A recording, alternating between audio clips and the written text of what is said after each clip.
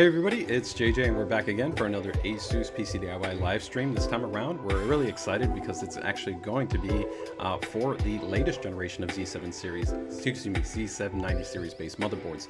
So of course, the day has come. Of course, Intel has gone ahead and made their announcement for the latest generation of 14th gen series CPUs. And of course, ASUS being the world's largest motherboard manufacturer, we are ready. And we already started a little bit of the announcements a little while ago, of course, with 3 different models that we introduced under our TUF Gaming series, as well as our ROG STRIX series, as well as our Maximus series, our ROG MAXIMUS flagship series. For this stream, though, we're actually going to be bringing you guys all the boards. So that's right, we've actually got a further amount of boards specifically for the ROG STRIX series, as well as for the ROG MAXIMUS series. So we're going to get ready to go ahead and jump in here, guys.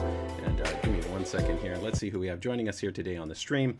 We've got everybody from Michael joining us here on the stream. We've got Khalid joining us here from the stream. We've got another Michael joining us here from the stream. Kira Gaming, Econor 40 joining us here, and of course the one, the only Snuff Computer Design, one of the best builders and modders in the game. So thank you for all of you guys that are joining us in today's stream. Hopefully you guys are going to find it pretty interesting, pretty exciting. We've got a lot of things to cover, so let's go ahead and dive into it quickly. Just the boards that we're going to go ahead and dive into for this live stream. I've got an entire stack right here next to me. We're going to get into it. So give me 1 second. Let me go ahead and share this with you guys, and we'll show you which boards we're going to be diving into. So first and foremost, the first board that we're going to go ahead and touch on is going to be in our TUF Gaming series. So this is going to be a refresh to our TUF Gaming Z790 Plus with the TUF Gaming Z790 Pro Wi-Fi. So that will be one of the boards that we're going to be covering. We're also going to go ahead and touch on another board, so that's going to be for the ROG STRIX series. So let's go ahead and take a look at the ROG STRIX series of boards, which ones we're going to go ahead and jump into there.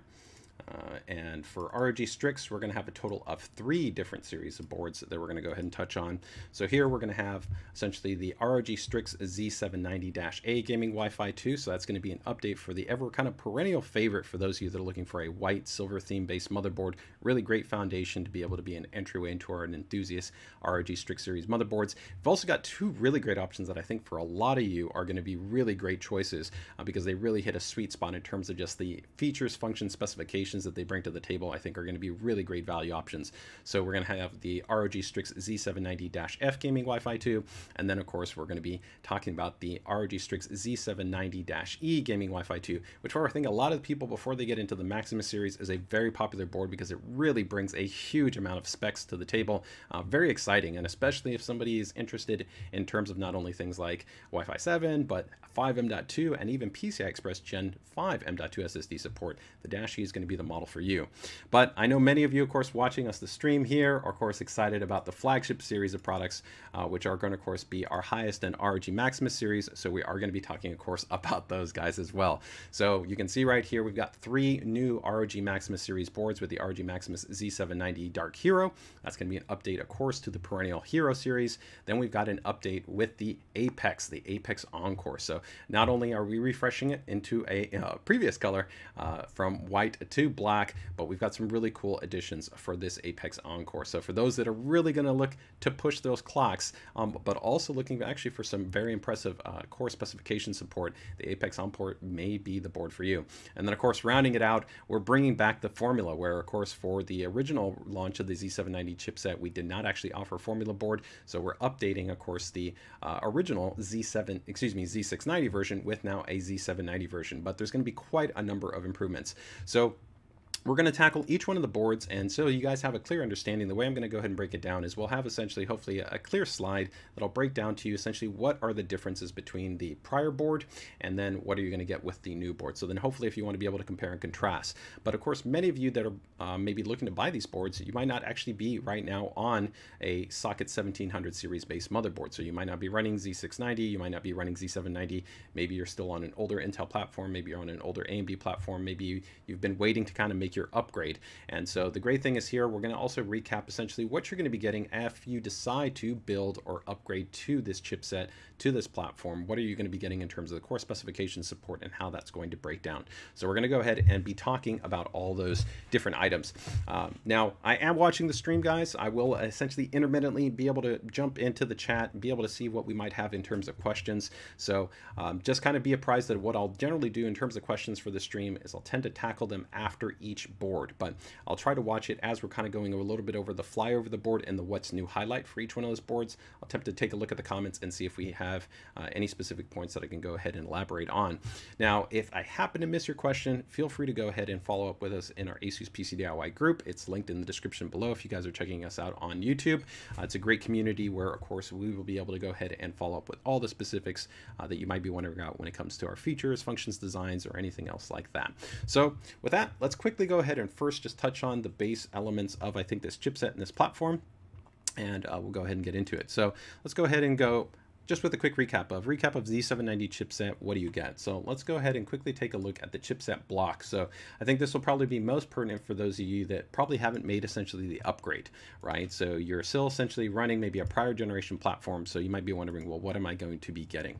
Well, if we take a look here at the overall 700 series chipset diagram, we can actually see really all the core specifications that we're going to be getting if we decide to upgrade to this platform. So of course, your CPU has PCI Express lanes. It has the memory controller, so it's going to be defining a lot. So with Intel series CPUs, they do actually support both DDR4 and DDR5, but all of the refresh motherboards that we're going to be talking about are exclusively DDR5. So keep that in mind. If you want DDR4, we still do have DDR4 offerings in our Z690 and our Z790 first wave series of motherboards, but all of the refresh boards that we're going to be talking about are focused on DDR5. Now, we'll talk a little bit more in terms about performance in a forthcoming live stream later this week, as we still have a performance embargo in place, but you can go ahead and create a baseline in terms of understanding that DDR5, of course, has an overclocked level of frequency that oftentimes gets communicated, and then you have your base, what's called Intel port table, which is the default operating specifications. So that's actually what this number is right here. That's not reflective of, let's say, the overclocking range that the CPU may allow, or the overclocking range that the motherboards may allow for. If we use actually 13th gen as an example, it's very common that 13th gen, about 75% of the CPUs approximately could hit about 7,000 MT. So that's quite a bit of a healthy overclock, and you'll definitely be able to have a great DDR5 overclocking experience. And we're going to talk about some cool features that these motherboards bring to the table, especially if you're interested in DDR5 overclocking. For PCI Express support, it's pretty straightforward. You can see that the CPU is going to provide you 16 lanes up to PCI Express Gen 5. Of course, all graphics cards on the market right now are only PCI Express Gen 4. You do have 4 dedicated lanes for a primary PCIe NVMe M.2 SSD. So if you're running a Gen 4 M.2 SSD, you can essentially run by 16 and by 4. There's no limitations. If you decide, though, that you want to run a PCI Express Gen 5 M.2 SSD, you will be pulling lanes away from the CPU. Now, in reality, though, that's not a factor. You know, if we take a look at something even like this, this is this is our TUF Gaming RTX 4090. It's about the fastest graphics card you can get on the market.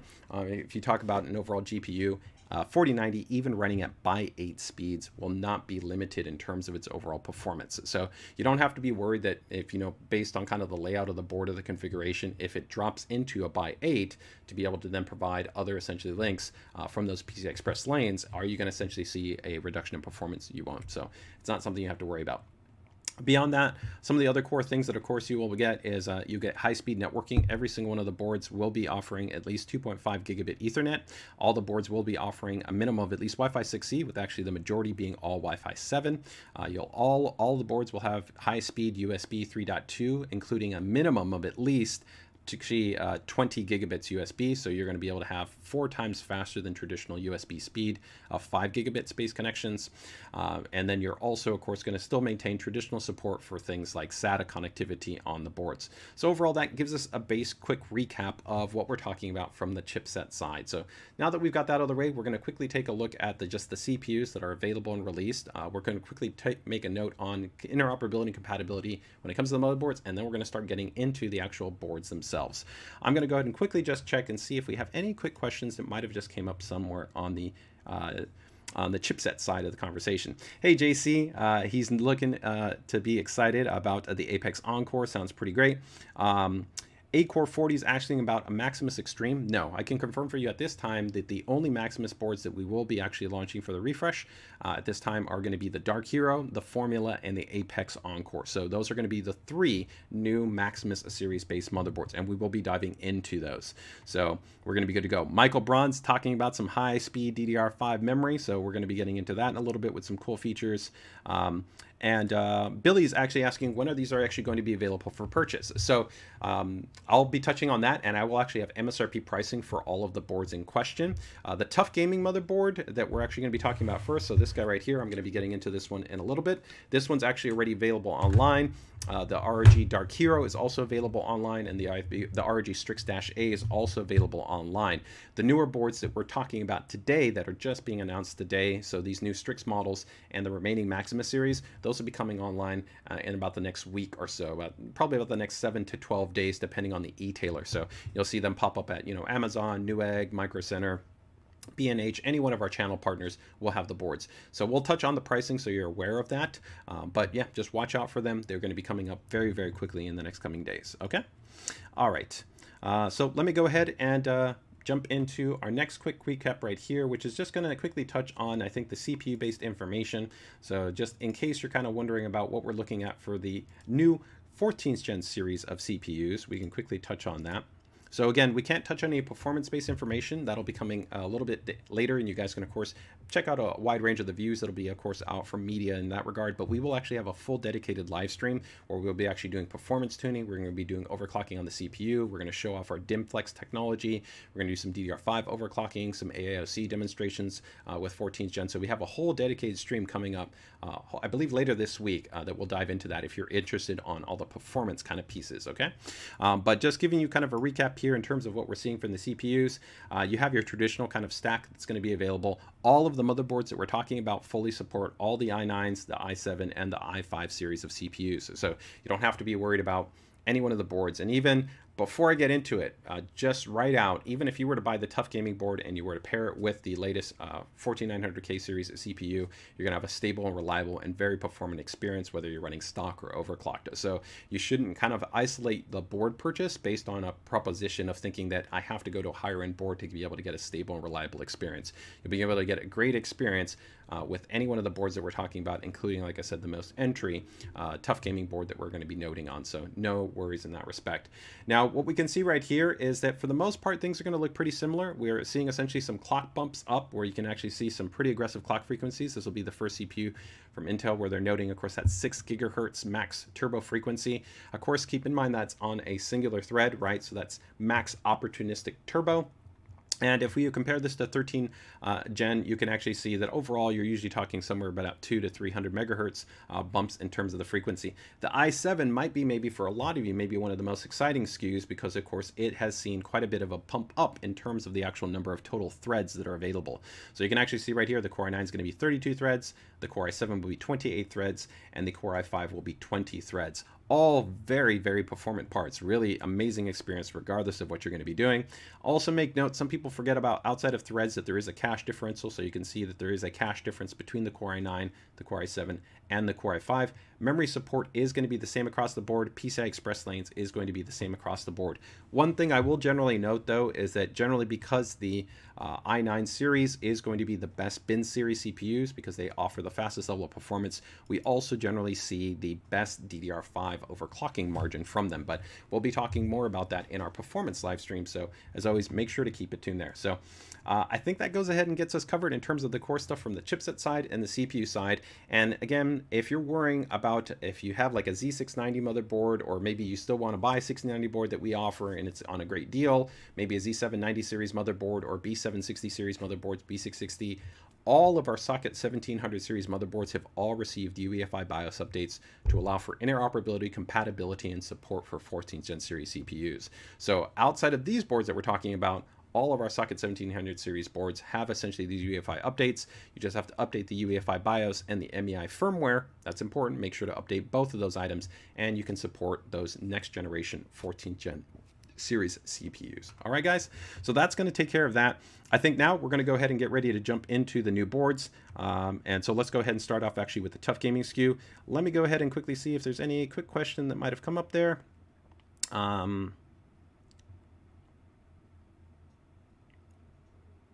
I'm wishing. Okay, so yeah, so right here I can actually already see this question. We'll talk a little bit more about this in a little bit when we talk about the boards and how the all the motherboards at a minimum. One of the really cool things is we're gonna have a minimum at least 4 M.2 slots, which will be starting off on the TUF Gaming, and then pretty much every other motherboard in the stack is gonna have 5 M.2 slots on it. So M.2, we've seen a lot of demand from the community in terms of wanting to see this improve specification support. So that's definitely going to be apparent. But a lot of people overstress about that PCIe lean allocation thing where they just go, I want my GPU to run it by 16. The reality is it doesn't matter. You do not need it to run it by 16.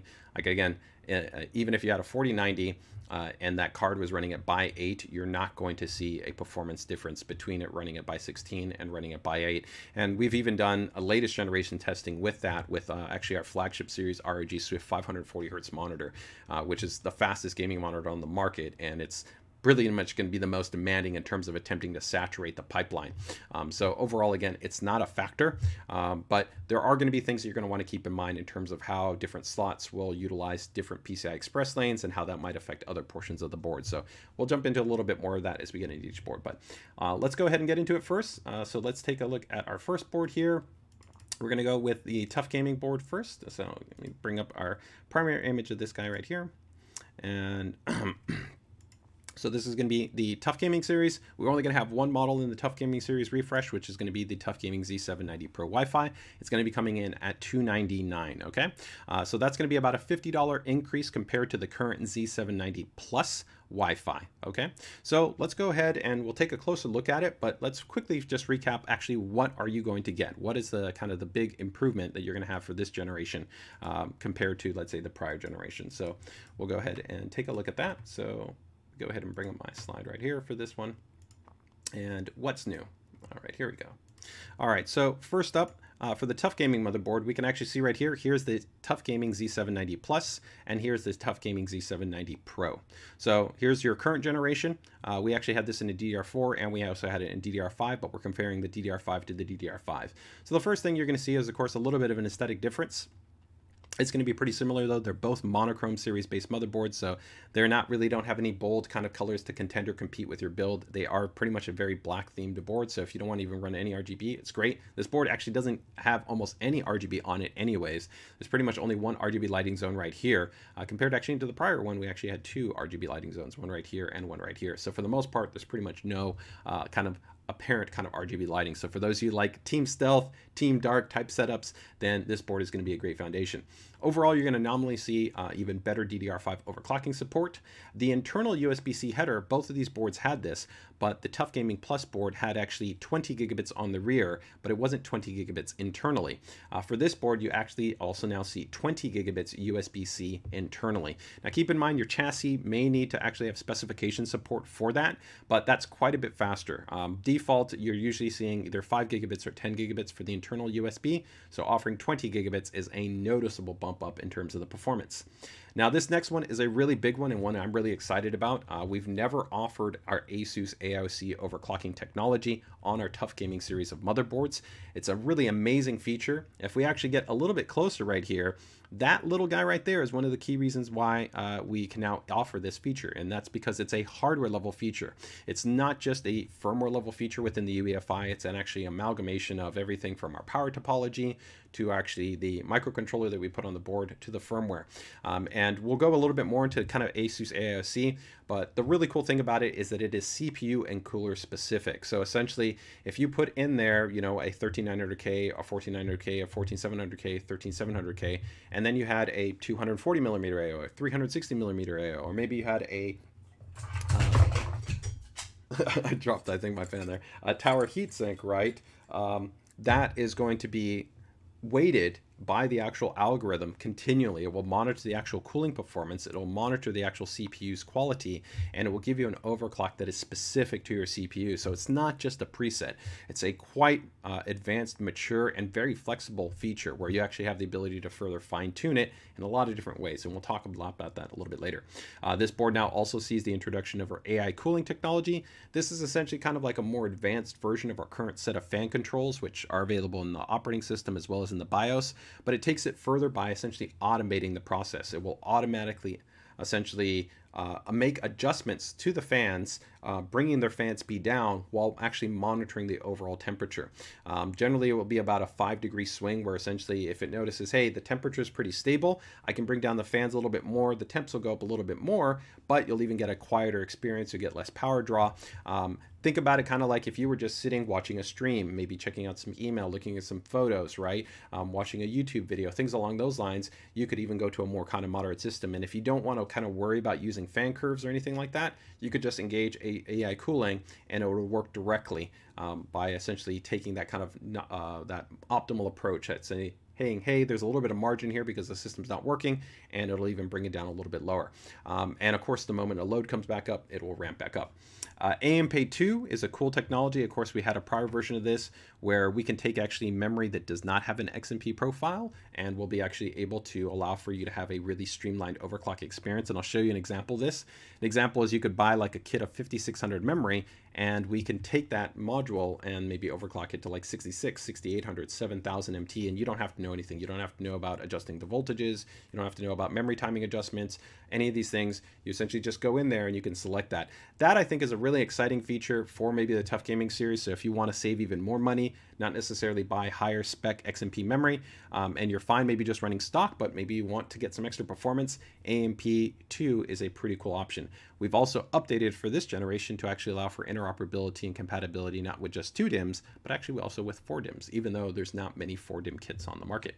Q antenna is a really cool new design that we have, which is a more seamless and easy way to be able to install the Wi-Fi antenna on the motherboard. QLED and DIMM detect. I will show you actually a demo of this. This is pretty cool, the actual LED diagnostic system that we have on the motherboard. There's 4 LEDs, one for the CPU, one for the DRAM, one for the graphics card, and one for the boot device. For this generation, we actually now have even a little bit more intelligence that if it doesn't necessarily detect the memory's actually been installed correctly, it will actually illuminate an LED on the board, letting you know, hey, you might need to actually reseat or fully seat the memory module. So it's not a full kind of comprehensive DRAM diagnostic, but it helps to kind of even take the QLED system even further to be able to give you some additional value. And the last item right here you're going to see is actually a little bit of a change of the slot layout configuration, where you can actually see here the slot layout. Here you had a physical by 16. Here you had a physical by 16, but electrically, of course, it wasn't an electrical by 16. And you can see that the slot arrangement has differed up. We went with this different configuration, which was a little bit more complementary to, I think, complement users that are looking for more flexibility in these lower slots for maybe expansion devices. Now, one thing I want to note specifically on this board, right, when we take a look at it here, is that when you're actually talking about a motherboard, you might see other competitors in the market that they will actually stack a lot of their M.2 all directly underneath this part of the motherboard. We tend to try to not to do that, and the part of the reason why is you'll notice here at the top we actually have, of course, our M.2 SSD slot, right? And that's fully isolated, so even when we have the graphics card in there, that slot is accessible. The other reason is you notice all the way down here where we have actually other M.2 SSDs, so there's one here, there's a second here, and then there's a third one right here. That actually is a little bit more advantageous than some competitors that might have like 3 slots all right underneath here, because then all the slots are going to be obstructed by the graphics card. And then also, even if you have a heatsink, you're actually going to generally have an increase in the thermals for those drives because you're actually creating a little bit of a choke point, right? There's a little bit more restriction, there's a little bit more ambient heat that's pooling. So I can show this to you as an example. Let me just go ahead and put a graphics card. We'll take a look here at a display here, and we're going to go into some of the other elements here, but let me go here to my secondary display, and we can kind of take a look, and I can show you here kind of what I'm talking about a little bit more closely. So let's take a look right here. So here we can take a closer look at the board. You'll actually notice one of the cool things right here is we actually have this cool little actually raised textured material. It's a little bit of a soft rubber material. It's nice. It gives it just a little bit of a textural element that looks a little bit different. I really like the look of the TUF Gaming series. I think they look really nice, really clean. Definitely have that kind of quote-unquote TUF Gaming feel, right? You'll see right there, like I said, that small RGB lighting zone. You've got 3 ARGB headers, which is par for the course. Lots of fan headers that are going to be on this board. Tons of options when it comes to that. But if we scroll down to the board, well, not scroll down, but we move right here. Here we can see, of course, the PCI slot layout, right? So here you can see you've got your primary M.2 SSD. Here's the graphics card. So I'm going to go ahead and take a graphics card. This is actually our dual series graphics card. I think this will actually be a pretty nice choice right here. This is our 4070. So this is actually only a 2.5 slot card, so it works pretty nicely in terms of you can still see that even down here, I would still have access to this slot and to this slot and to this slot. So actually all 3 additional slots are still available to me when I have this dual card, right? But one of the cool features that we first want to show, and probably most of you already know it, but all of the motherboards that we're going to show have this feature, which is the Q-Release design, which if you see, I can press down this button and then I can just remove the graphics card really easily. So it's a really nice option. But let's say you went to a higher performing graphics card. So let's say you want to kind of go for your min-max proposition, you want to go for a really high-end build, and we go with something like a 4090. Now 4090, you can see right here, is actually going to cover all of those slots. Now, even in this design though, you can still see this one down here, right? That actual, that heatsink is still accessible. With some other competitors, that slot would not be accessible. So here I still have this available. I wouldn't necessarily have to remove the graphics card to be able to have access to it, although it's very easy with that PCI Express. But thermally also this is a little bit better, right? Because at least here, this is a little bit more isolated, with some other competitors, essentially, you know, 2 or 3 of these slots are going to be all directly underneath this graphics card. So that's something that you may not realize, and you may not even see maybe some media cover in quote unquote reviews. But it is something that I would say that you kind of want to be mindful of, just to notice from a kind of design differential. Okay, so let me go ahead and give me 1 second here, and we'll go ahead and make an adjustment here.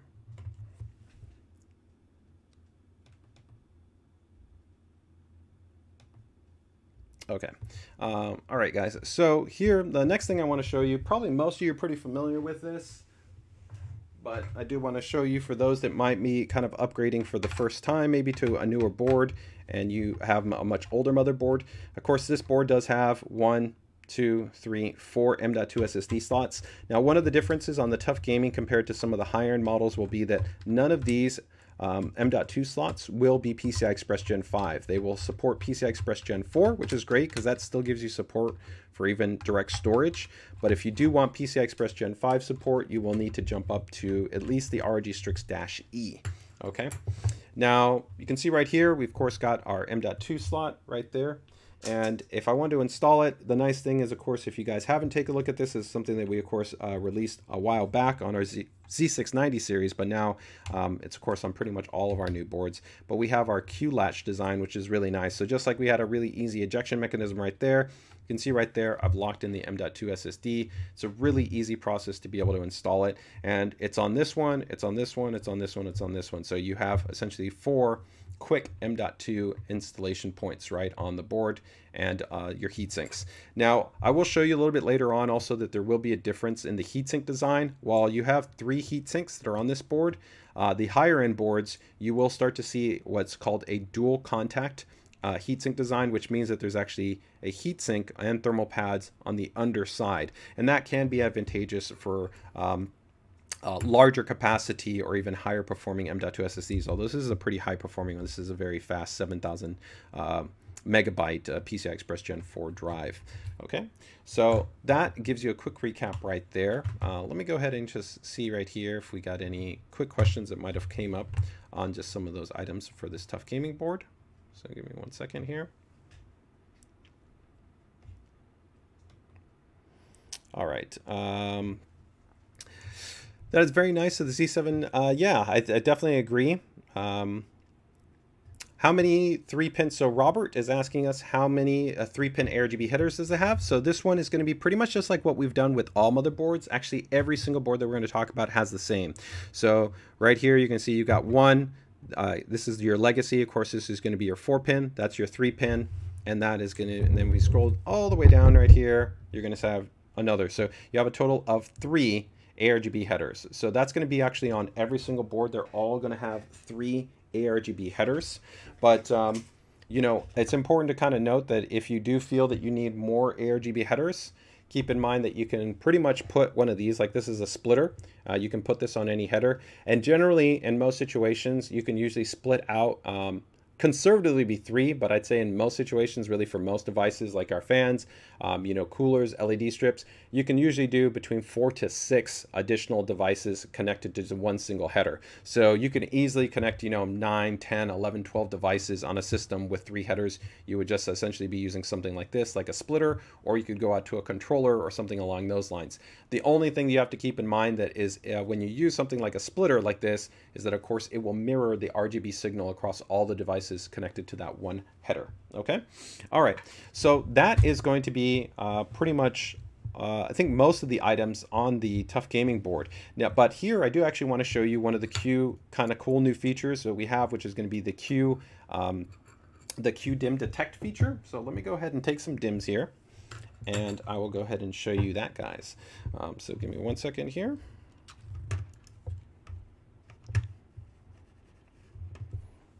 So get some feedback right there that the PCIe quick release was a really good idea. Yeah, for sure. It's a much nicer kind of way to easier way to be able to go ahead and access the M.2 SSDs. So I'm going to go ahead and connect my power supply here in a moment. But what we actually want to show you right here is that there will be LEDs. There are going to be 4 LEDs, and I'll show this on the close-up cam. And what we're actually able to do now is we have a little bit of kind of sensing logic in here that kind of understands what might be happening when you're working with your memory. So let me go ahead and connect my power supply here. So give me 1 second. And the cool thing is, again, some of these features that I'm kind of showing you, they will be unilaterally on all the boards. So pretty much you see it on a TUF Gaming board, it's going to be on an ROG STRIX board, it will be on the Maximus series board. There might even be a more kind of advanced version of it, okay? So let me go ahead and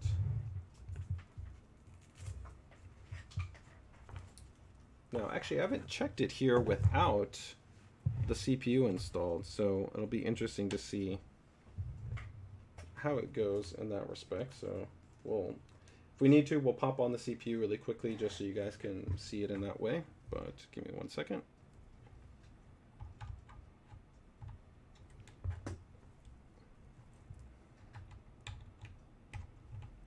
All right, and actually you can already see one of the lights, so let's go ahead and toggle this over right here.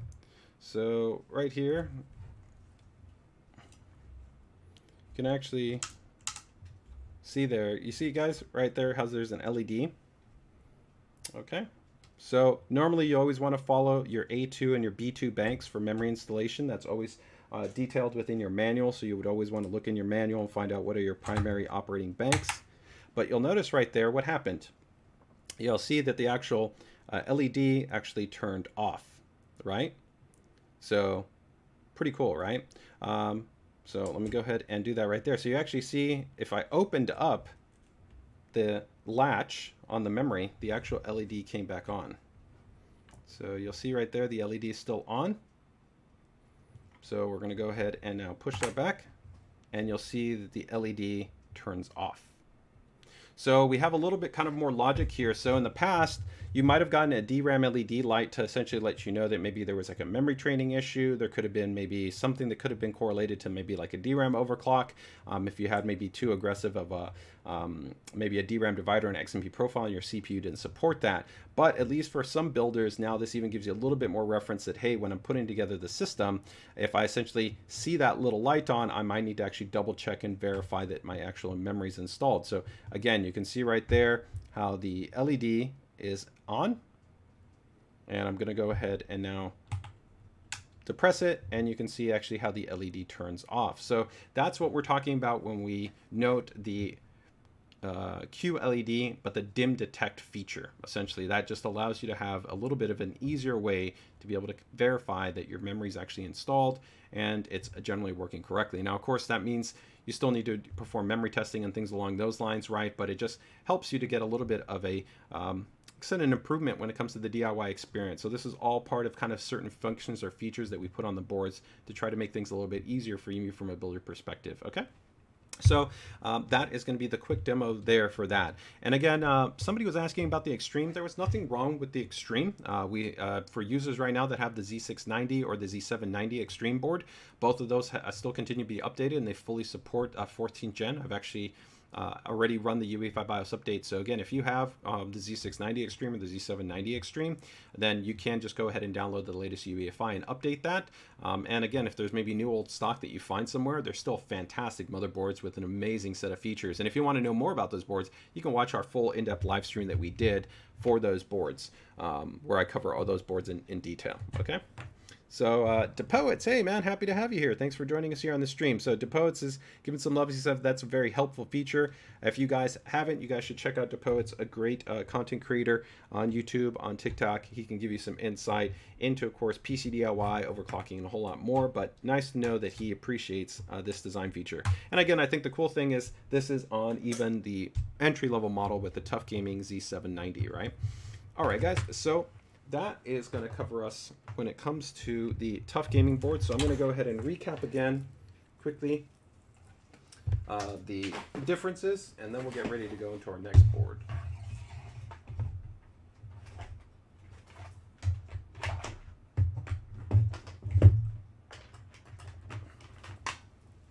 All right. So let me go ahead and see right there. Any quick questions? Which of the new motherboards has two front headers? So yeah, so that's a good one. In most situations, generally for front headers, you're going to need to go up to the higher end series. So like the Hero tape, for instance, will have dual front USB 3 headers. Actually, the Strix also can have dual front USB 3 headers, but it's important to differentiate between legacy. So if we go back to our board right here, so there are going to be, of course, your new USB-C header, and then you're going to have your legacy USB 3. So we do actually have models that will have actually the dual legacy USB 3, but no models that will have dual internal USB-C. But there's very few chassis that have that. Like, we're one of the only manufacturers, like the Hyperion, that actually has dual internal USB-C. You can always add in an add-in card if you really want to, which is an inexpensive option. It might be cheaper than you buying all the way up to a new model that actually has that type of feature support. But we will get into essentially covering models that do note essentially that do show you essentially dual front USB. But let me quickly show an image here. So if somebody's wondering kind of like, what do they mean here? I can show you here. So let's quickly go to the Dark Hero, because the Dark Hero will have this.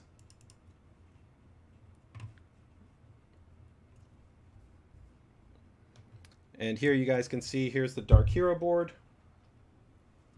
And you'll see right here that there's one internal USB header, that's the legacy header, and then there's another legacy USB header. So you have the USB-C, then legacy USB 3, and legacy USB 3. So if you wanted dual, you could go up to something like the Hero, okay? All right, now before we finish that off though, I do want to go ahead and show one other cool feature. So of course, many of you probably know what this guy is all about, right? So this is actually the revised antenna that we released a while back ago, but it was still using an SMA-based connector. So essentially, this is going to be a threaded connector, so you actually have to screw it in. And so most of you probably are familiar with seeing this on a motherboard. If I go ahead and bring an older motherboard, even our older Maximus board, you'll see here that these are the threaded connectors. So we'll go into the secondary camera and we'll show you actually the difference between the new design that we're going to have, which is called Q antenna, and then the older design. So let's go ahead and take a look here. So it doesn't matter. I'm using this Maximus board as a model, but pretty much all Wi-Fi has been pretty much the same in this respect. So if we take a look right here, go ahead and see if I can focus that in. There we go. Okay. You'll see those are actually threaded connectors. And so normally what you would end up doing is you would kind of take that connector and then you would screw it on. It takes usually about like 5 turns. So you can see right there. But then sometimes you would end up with this where you would twist the cable, and sometimes it could be a little bit kind of twisted. It could be a little bit weird, right? So same thing there. Okay, so now I've gone ahead and put both of them in, and you'll see that that's what I kind of got. I got this like little twisted kind of weird knot, right, that's happened there just from kind of the screwing them in. You can also have the issue that if you don't actually connect these fully flush, you can actually have interference and signaling issues, which actually can affect the performance of your actual Wi-Fi. So you do actually need to make sure that they are fully connected. Also, a lot of people don't realize that these are required. You actually need to connect the antenna to make sure your Bluetooth is operating correctly. So what we did for this new generation is we actually changed the design. So we actually have something that we call our Q antenna. So let's go ahead and take a look at the new Q antenna.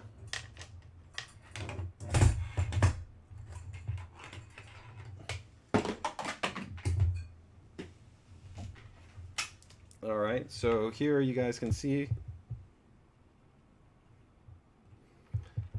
this is going to be the new antenna right here. So this is actually a push fit connector as opposed to your threaded connector. Okay, and so this is a much easier way to be able to go ahead and connect the Wi-Fi. So let's go ahead and now just see how that would connect on our TUF Gaming motherboard. Now this one right here on the TUF Gaming is going to be Wi-Fi 6E, so it still will offer very fast actually speeds. If you pair this up with the Wi-Fi 6E router, you can still actually get over gigabit Ethernet speeds. You can actually get, you know, anywhere between about 1,000 to about almost 1,500 megabits, so 1.5 gigabits. So you'll see right there, there's the connectors, and all I need to do is just push that in and it snaps in, and then pushes in and it snaps in. So that's it. And it does have a little bit of essentially like a magnetic design here. So there's a little bit of a threshold that it doesn't just pop out. So if you notice right here, if I'm tugging, and we also do have strain relief that we'll see right here that we've put on the cable. So there's strain relief to mitigate you actually damaging that. But I actually have to kind of pull it out and then it will pull off. But you can see really simple to be able to go ahead and connect. So it's a really nice kind of streamlined design. So again, all I need to do is just push down on that connector, push down on that connector, and then that's it. So really simple, right? So you can see how long did it take me to do the other one? The other one wasn't really that long, right? I still was able to clearly do it under a minute, but for sure this is going to be easier. You get less cable management, and of course just removing it, you don't have to worry generally about getting that knotting. It's just really simple, really nice. And again, all of the motherboards that we're going to talk about today all have this Q antenna design. So when you see Q antenna, what does that mean? That's actually what that means, is that again, I can just pull that out, and that's it. So really simple, really easy, a really nice option. So very simple route. So that's going to again be the Q antenna design. Okay.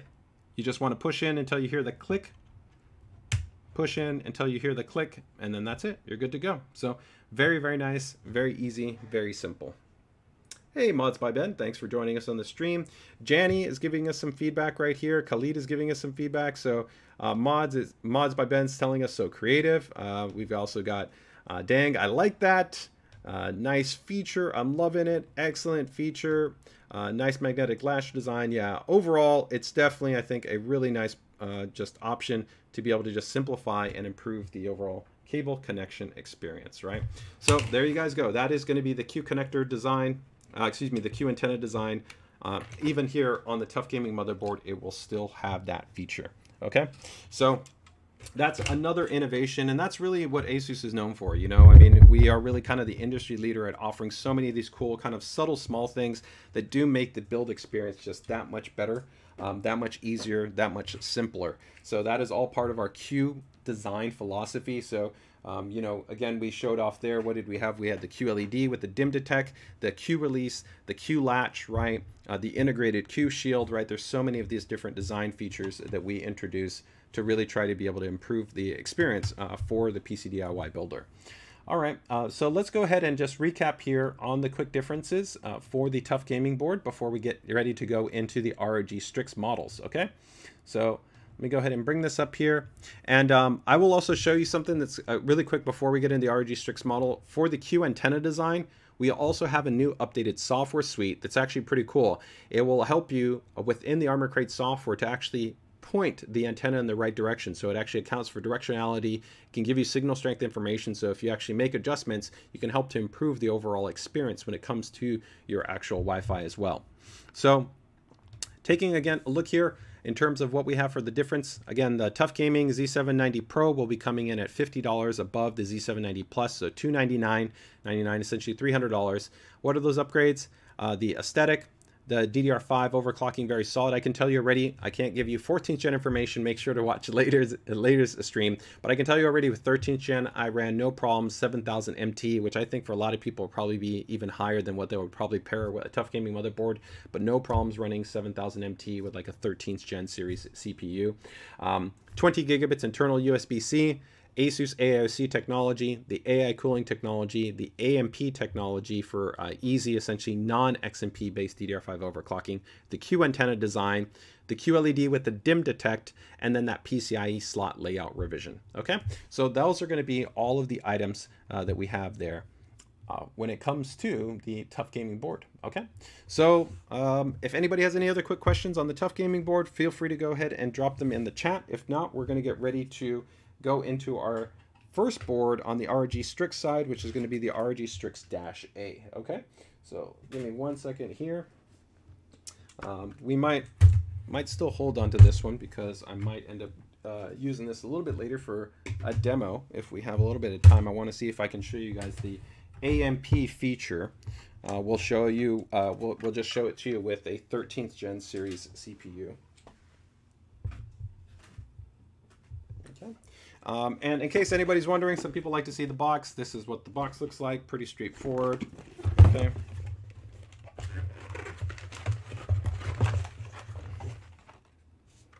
I do want to show you guys just something small, and we'll show you this actually on another ROG STRIX board.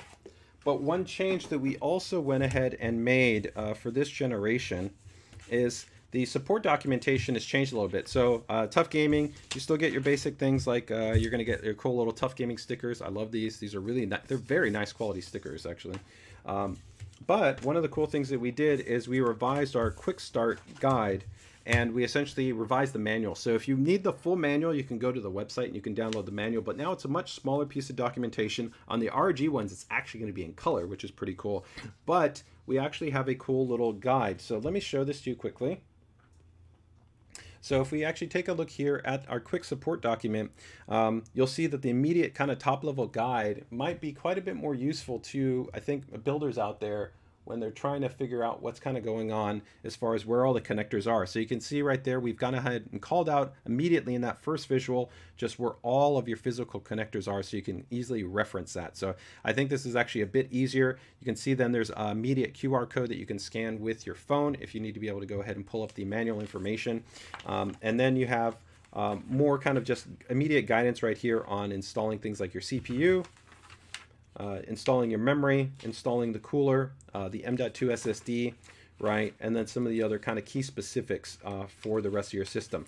So instead of having like a whole manual where you don't really kind of need a lot of that information, although I always recommend actually reading through the manual, we now have just a little bit more of a focused quick start guide, okay? So that is going to be a cool little kind of item, just note of a difference. And if I didn't show you the sticker, there's the sticker pack for the TUF Gaming for this generation, okay? All right, let's go ahead and take a look at the ROG STRIX boards, guys. I know. Tell me in the chat, are you team ROG STRIX, are you team TUF Gaming, or are you team Maximus? All right, let's know, which team are you on? All right, so that is going to be that. Let's go ahead and take a look here at our ROG STRIX boards. So 1 second here. Okay, so for our ROG STRIX series, we're going to have 3 models for the refresh. So we're going to have the ROG STRIX Z790-A, we're going to have the ROG STRIX Z790-F, and then we're going to have the ROG STRIX Z790-E, and they're all going to be the Wi-Fi 2. So keep that in mind. There will all be 2 designation, okay? So let's go ahead and take a look at these 3. So we already made the announcement for this one right here, which is going to be the ROG STRIX-A in white, right? Again, that's going to be our white silver theme. Then there's going to be the Z790-F gaming Wi-Fi, and then there's going to be the ROG STRIX Z790-E gaming Wi-Fi. I did forget to note there Wi-Fi 2. So keep in mind, all of these models, it's going to be Wi-Fi 2 is going to be the designation difference, because the non-2 is essentially the original model. So some of the cool things that you're going to get here with these ROG STRIX models, as we talk about them, is across the board.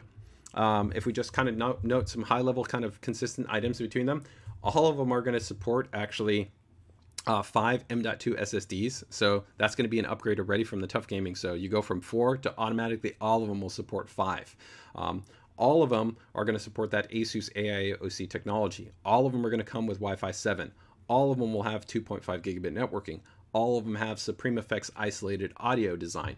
They all have at least 20 gigabits USB connectivity on those boards. So you can already see that really they offer a great foundation. They're all going to have the Q release design. You can see there's the Q release, there's the Q release, there's the Q release.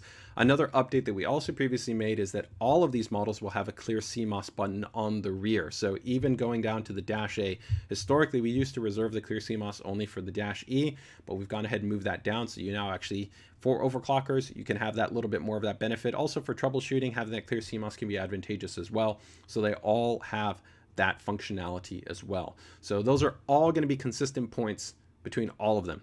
All right, but we'll talk about the differences between each one of them and how they compare to their prior generations. Okay, so let me go ahead and get our first board up here, which is going to be the ROG Strix Z790-A Gaming Wi-Fi 2. Let me go ahead and actually also put the pricing here for this model. So give me 1 second. This one should be $399. So let me go ahead and just make a little edit right there so that we can have the pricing.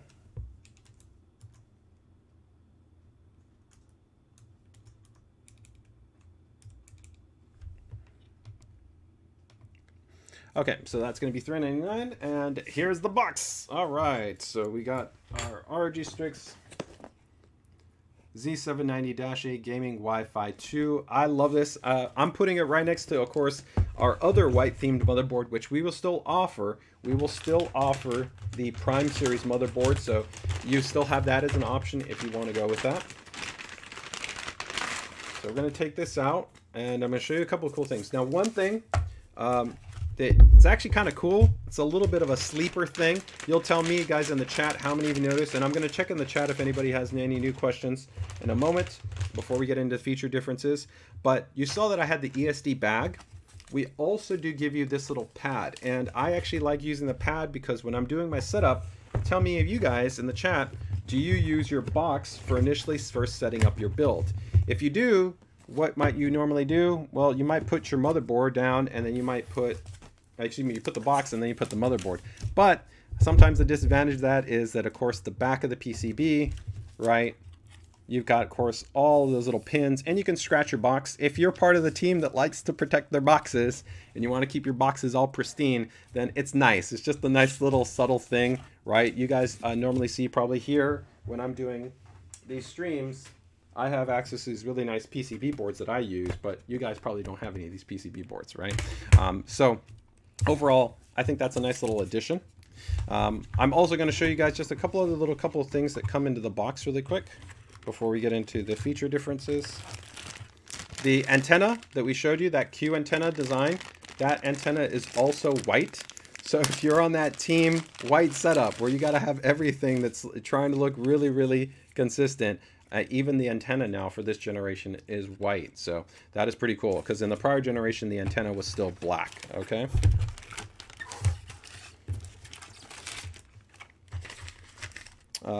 A couple of other little small changes that we made here too in terms of the packaging, and I don't want to spend too much time on this, but I know some people like to know this information.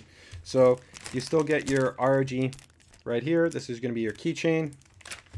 All of the accessories come in just one bag right here. So there's going to be actually your SATA cables, a secondary thermal pad, some zip ties. You got the ROG stickers. Really nice, again, these really nice stickers. Okay. And then again, your quick start guide, but you'll notice here, if we take a look here at the quick start guide this time around is in color. Ooh, color, right? So really, really easy, just nice reference for that quick start guide. Okay. All right. Enough of that. Enough of the box. Let's go ahead and now take a closer look at this model and what the differences are. Okay.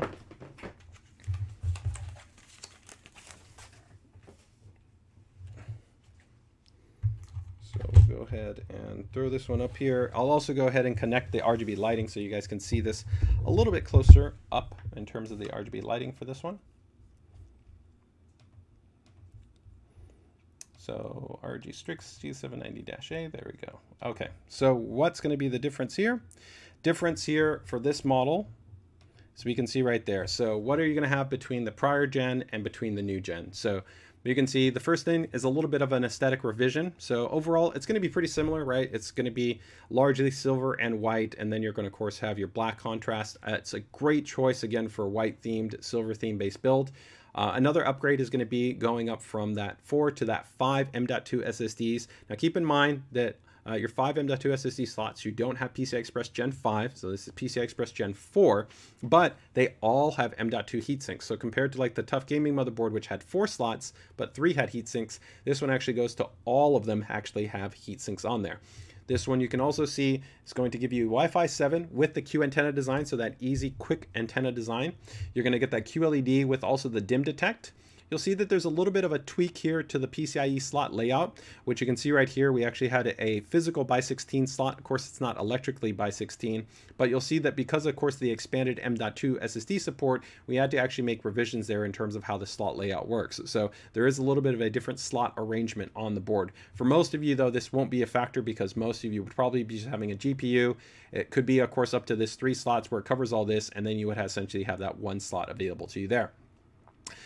In addition to that, the board actually also gets an upgrade from 10 rear USB ports to 12 USB ports. So there's now a total of 12 USB ports on the rear, and this one also supports AMP2. Okay. Now I didn't note ASUS AiOC because already all ROG STRIX motherboards came with ASUS AiOC. There's a lot of other things that ROG STRIX boards already come with. We might touch a little bit on those things, but this is just what's new. So I'm not covering essentially things that already were included with the board previously. This is essentially what is new. So let's go ahead and take a closer look here at the board. I'm going to also quickly take a look here and see if we got any quick questions that might have came up. Question, will ASUS have some more high-end certified memory?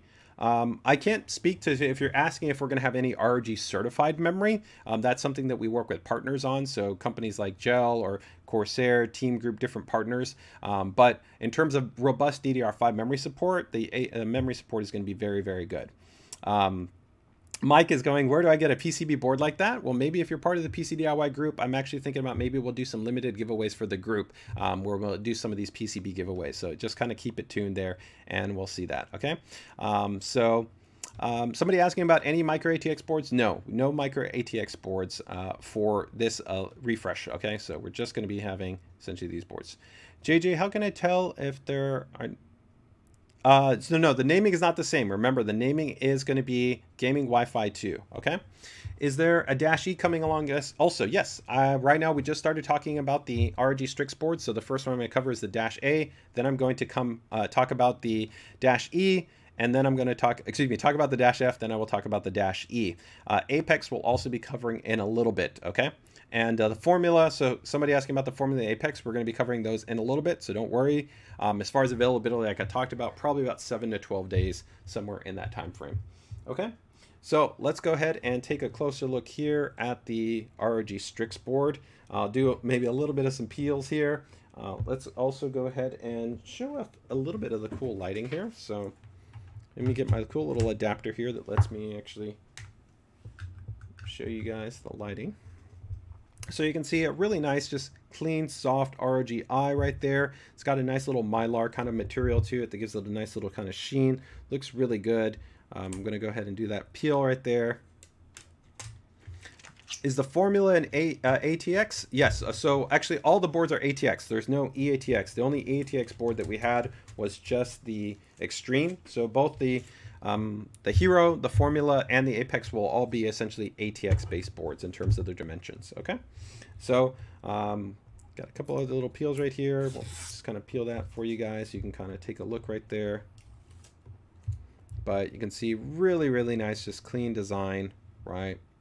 And you can see one M.2 SSD, you've got another M.2 SSD, another M.2 SSD, another M.2 SSD, another M.2 SSD. So as I noted, right, in total, you're going to have a comprehensive 5 M.2 SSDs on this board.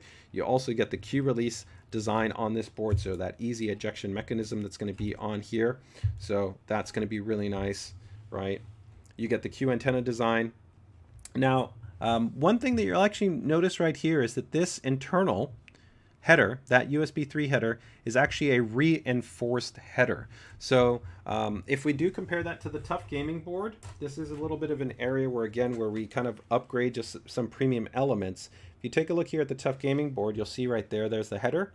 But then you can see the header right there. It's actually got that silver around it. That silver is actually a reinforced header. We actually have been doing that for a while, like on the power connections. So if you actually look at the power connections right here, so these are the actual power connectors. You'll actually see right there, those are our ProCool power connectors. They actually have a reinforced housing, okay? And they also have solid pins on there for improved current handling, better actually efficiency as well. But that's a reinforced header, because sometimes with that legacy cable, it could sometimes actually shear the actual physical housing off. I've actually had people that have showed me, hey, I plug in the connector, I pull it out, and they literally pulled the plastic off of the motherboard.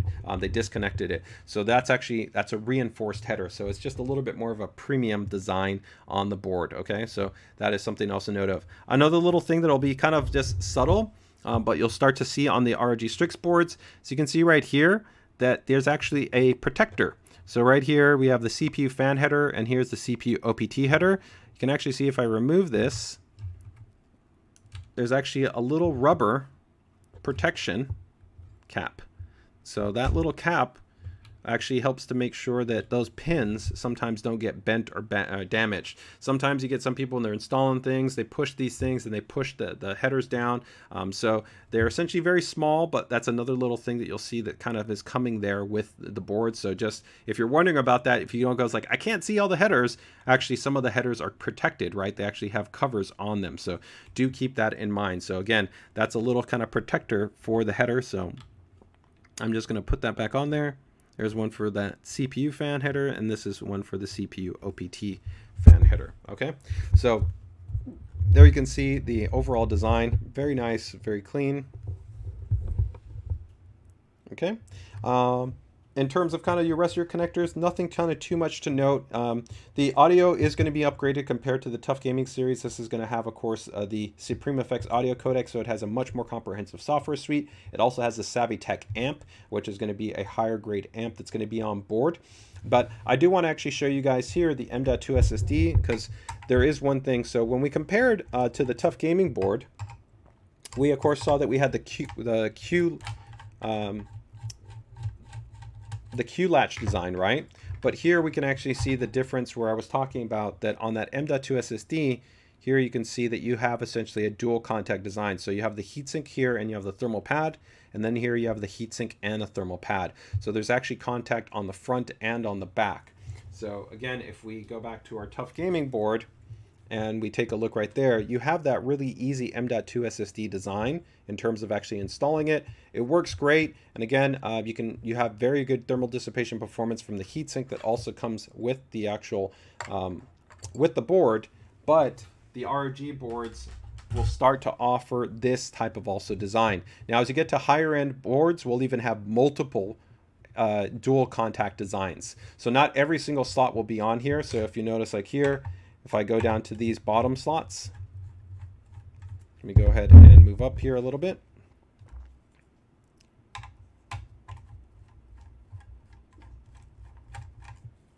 Okay. You'll also see one thing that we did, and we already have done this now for a couple of generations, but the screws here on the heat sinks, they're captive. So if you notice, they don't come off. So you don't have to worry about kind of losing that screw. It's a captive screw, so it'll stay on the heatsink. But if you notice right there, you can see here, right, Here's one M.2 SSD slot. Here's another M.2 SSD slot. Here's another M.2 SSD slot, right? This one, of course, is giving you the Q latch design, so very easy design to be able to put it in, but it's not a dual contact, okay? But generally, you only would want dual contact for like the highest performing drives, so like the absolute fastest Gen 4 drives, or of course the new PCI Express Gen 5 M.2 SSDs. That's where ideally you would want to do that, or very high density drives, because very high density drives, they can have NAND on the back and also on the front, so they can benefit essentially from additional thermal dissipation. Okay, so that is going to be the ROG Strix Z790 Gaming Wi-Fi 2. And overall, that's going to account for, I think, pretty much most of the key elements that you're going to have. A nice, really solid upgrade for a lot of people here. I do want to show off the rear I/O. We'll show an image off of it, but I'll also show it right here on video, just to you can kind of see right there. But go ahead and see right there, see if you can see it. So you can see very, very nice rear I/O configuration. So you got your clear CMOS right there, USB BIOS flashback, DP, HDMI. You can see right there 4 USB. Those are USB 2, then 5 gigabits USB, right? Then you've got right there, you're going to have a 20 gigabits USB-C, another 10 gigabits USB, another 10 gigabit USB-C, another USB Type A, that's going to be 10 and 2.5G, and then again the quick antenna design, so that's that push fit antenna design, and then your multi-channel audio with optical. So you can see that's going to be 4, 8, 10, 12 ports on the ROG Strix -A Gaming Wi-Fi 2. So even though this is the entry Strix board, that's a lot of rear USB. Really, really nice, really great overall I/O design, okay?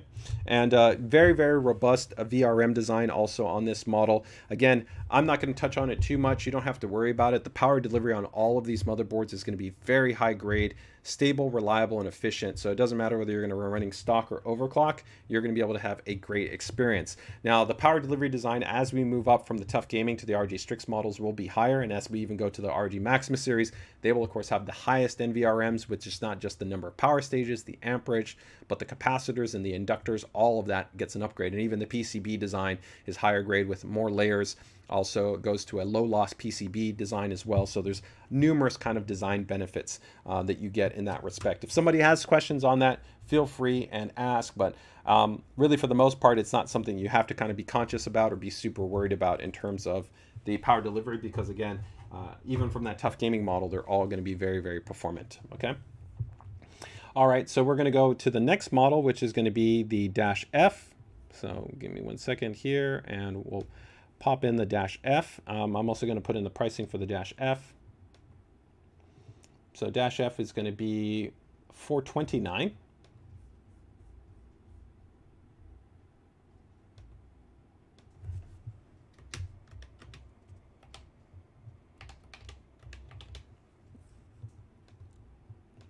-F, I think, is going to be very popular for a lot of you guys.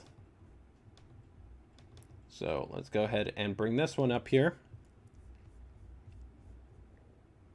All right, so moving up, what do we get? So here you, of course, move into a black themed base motherboard. You can see again the prior generation between the between the Z790 original, so essentially no Wi-Fi, no Wi-Fi 2, right? Just essentially version 1, and then the second version. So what are going to be your upgrades?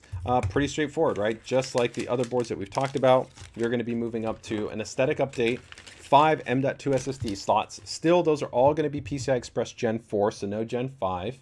You're going to also have the DIMFlex support. DIMFlex feature I'm going to talk about is a very cool feature. Now, I didn't note it on the other boards, but the other boards do have this, but it's a really, really cool feature, and we will talk about it because I think for those of you that really are excited about DDR5 overclocking, this may be one of the coolest features that we've had since something like Dynamic OC Switcher. So I think it will be a very exciting feature for many of you that are interested in maximizing DDR5 overclocking and also improving stability. All right. Wi-Fi 7 again with the Q antenna design, PCIe slot layout revision, and then more USB ports as well. This one is going to be giving you your 12 USB ports and then also AMP2. So overall, pretty similar to kind of like the -A, but we do also get a couple of other things. Keep in mind that when we're looking at this board, take for instance some of the upgrades that you might see is this board also has a start button, right? Where the prior board didn't have a, let's say, start button, right? So that's an example of, again, I'm not talking about the immediate differences just between like the Dash A and the Dash F. There are other spec upgrades that you're going to have there, but that's an example of kind of where they differentiate. Here, I'm immediately comparing just the prior Dash, the Dash F to the Dash F. This actually says Dash A, my apologies. That's an error on my side. I'll see if I can quickly revise that, but we'll go ahead and go over here to the Dash F. So let me go ahead and get the Dash F, guys.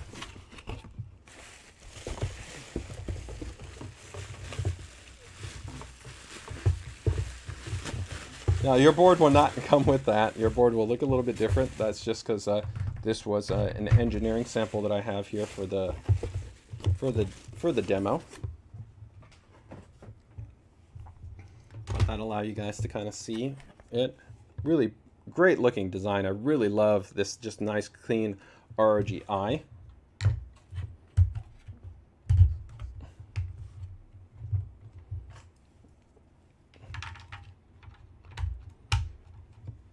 All right, so let's go ahead and just take a closer look right here.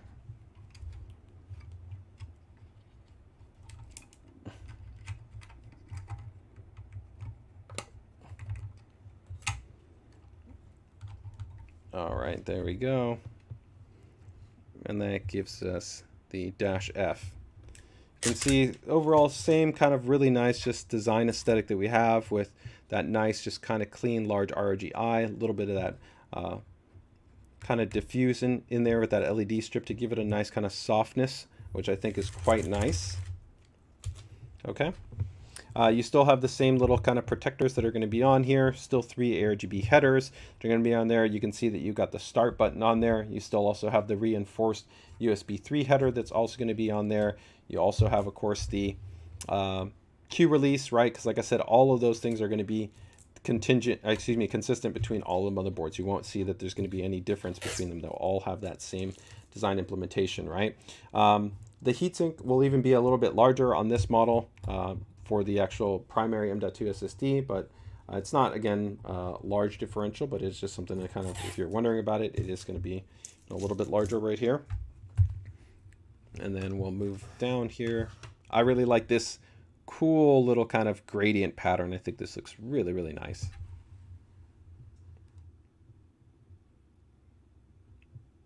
All right. There you guys go. And didn't touch on it, but the boards do have them. Let me see if I can show you guys right down here. You should have the, let's see, where is it?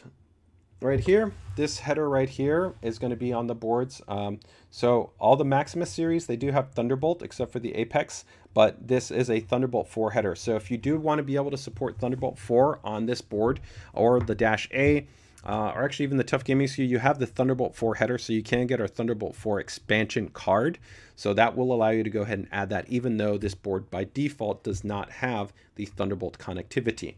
And again, this one, just like the Dash A, will have the dual contact based design. So again, I'll just show that to you for reference, right? Where you can see, again, there's that dual contact design, right? One heatsink, one thermal pad, one heatsink, one thermal pad. And this one will be just like the Dash A, where you'll have up to 5 M.2 SSDs. Again, no PCI Express Gen 5. That will be on our next one with the Dash E, okay? And you can see right there, another 2, and then another 2. So that's where your total of 5 is. And again, here you still have that same kind of design sensibility that we talked about compared to some of the other competitors in the marketplace, where I think that, again, you've had a little bit of, you know, maybe a different kind of perspective in terms of the thermal balancing is with our design right here. We have one always isolated, and then here this space we've tried to mitigate having an M.2 directly underneath there, and they're more isolated, just like what we showed on the TUF Gaming board. So again, even here, if I put my 4070, you can actually see right here, those are still accessible. And on top of that, they're more isolated, where some competitors directly, that 1 or 2 M.2 SSDs are going to be right underneath the actual graphics card, right? Okay, so that's going to be the ROG STRIX Z790-A, excuse me, Dash F, as opposed to the Dash A.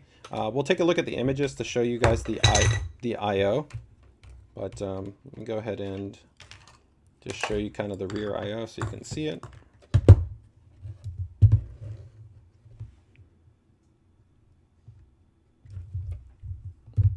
A little bit. Yeah, there we go.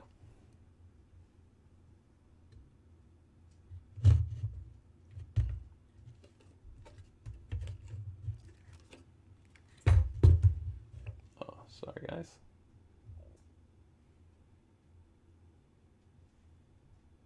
Okay, so we can see right here from the bottom right, we've got optical gold-plated audio connectors, Wi-Fi 7, of course, which is also going to be for the Bluetooth 5.4. You can then see right there, you've got your USB-C, you've got another USB-C, so this is 10 gigabits, 20 gigabits. That's going to be 2 ports right there, 2.5G networking, 4 ports right there. Those are going to be 2 USB 2, right? And then these are going to be high speed, so 20 gigabits and 10 gigabits. Then you're going to go up, and you're going to get 4 more 5 gigabits ports, and then you're going to get 4 more USB 2 ports. So that's going to be a total there, if we count, it's going to be 4, 8, and right there, excuse me, you can see another, right? That's going to be 12, right? Excuse me, yeah, 4, 8, 12, and then you got 2 more right there, so total 14, right? So it's a huge level of connectivity available on the board. You got your HDMI. You're also going to actually have DP on this one as well with the clear CMOS and the USB BIOS flashback. So the Dash F is a really, really great value if you're just looking for tons of USB ports, tons of M.2, really great overclocking board, that Wi-Fi 7. You know, this is going to be a hard board to beat for its overall, I think, kind of value proposition. If you're really kind of just looking for a lot of the spec minus something, maybe like I said, like PCI Express Gen 5 M.2 SSD support.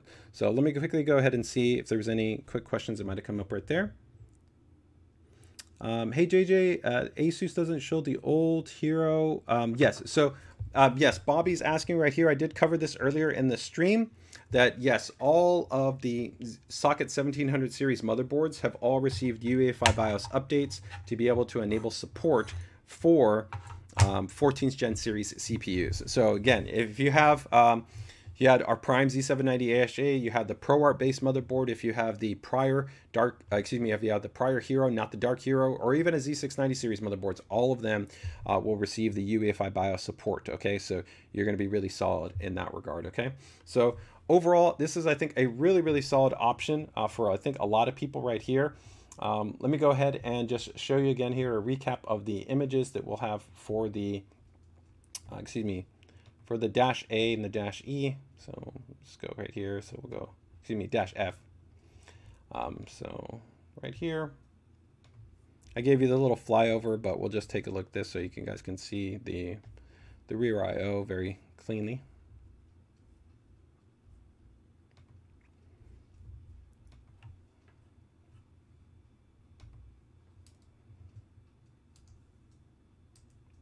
So there you go. There's your rear I/O for the Dash F.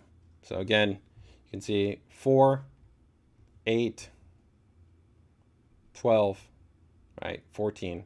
And this is 20 gigabits, that's 10 gigabits, that's 10 gigabits. USB 2, all the black ones are USB 2. That's the USB BIOS flashback port, clear CMOS. Of course, Wi-Fi 7 with Bluetooth, optical out, multi-channel along with the Supreme Effects isolated audio design, and then 2.5 gigabit. If we compare that, if you want to see here, let's just quickly show you, compare that to the Dash A. We can quickly compare that to the Dash A. So we can show kind of both side by side. Although I think probably we're going to have 2 different sets of people, right? Because one is white and one is black.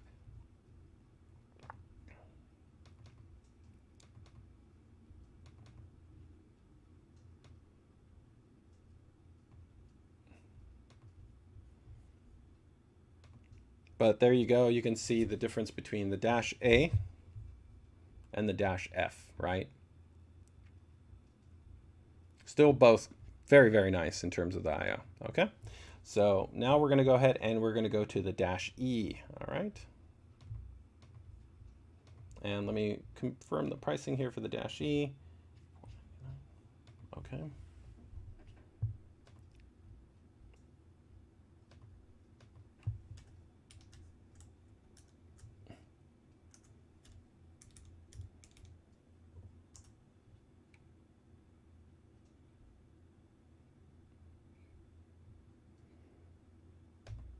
Oh, actually, give me 1 second. Let me adjust that right there, guys.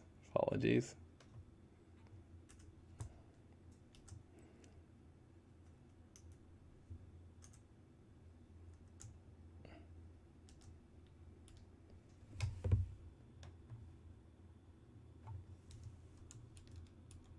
There we go. Okay. All right, so the ROG Strix-E is going to be coming in at $499, and we'll go ahead and grab that board there. And again, I didn't show the Q antenna design, but it's going to, of course, be on there just like the other boards, because as I noted, that is going to be a consistent feature point across all of the boards, right? All right, so let's go ahead and take a look here at this -E board. And we'll take a look at what's going to be different first.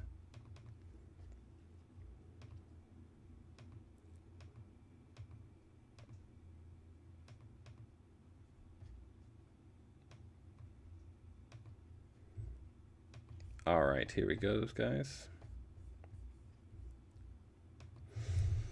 Okay, so coming in at $499 compared to the -F, which was $429. Okay, here you can see that you're going to get an aesthetic upgrade. The VRM has also been upgraded. Now, the VRM was already very high spec, very high performing again. So again, no issues running stock or overclocked on this model, but you're going to go up to 110 amp.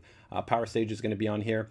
5 M.2 SSDs will be on this model. This one will give you, though, PCI Express Gen 5 M.2 SSD support, though. So that, keep in mind, that's a difference, right? So the -F and the -A both gave you 5, but this one will give you also 1 PCI Express Gen 5 M.2 SSD. You get, of course, the Wi-Fi 7 with the Q antenna, the QLED with the dim detect, a revised PCI slot layout. There's actually more rear 10 USB 10 gigabits ports. Also, critically, down here, you may not notice, but there's 2 USB 2 internal headers, and here this board actually has 3 internal USB 2 headers. And so that can be useful for those of you that run lots of kind of internal controllers, right? So you've got maybe something like our Strix LC, or maybe like a ROG Gen 2, maybe you've got like a TUF Gaming set of fans that then may plug in there, or maybe you got an optional USB controller, maybe you're using something from another company, right? But you need those USB 2 internal headers. Most boards usually have 2. This one actually has 3 internal USB 2 headers. So some people, they end up having to buy like a little hub module to plug into one of those headers to give them more internal USB 2 ports. This one is already going to give you essentially 3.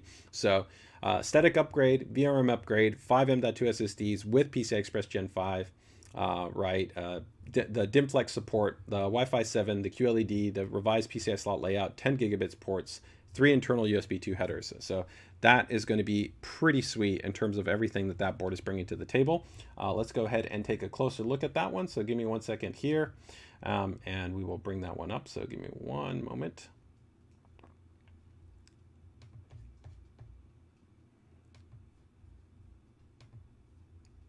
And let me grab that board, put away this -F.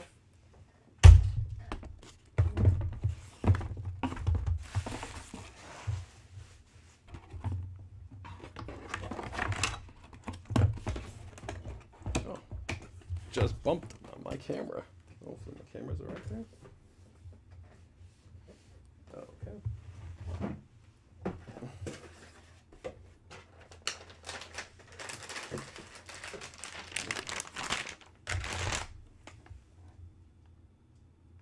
There we go. And feel free, if anybody has any questions, after the -E, we will be looking at Maximus. So for all of those excited about, of course, the Dark Hero, excited about the Apex, excited about the Formula, we will be talking about those in just a little bit, okay?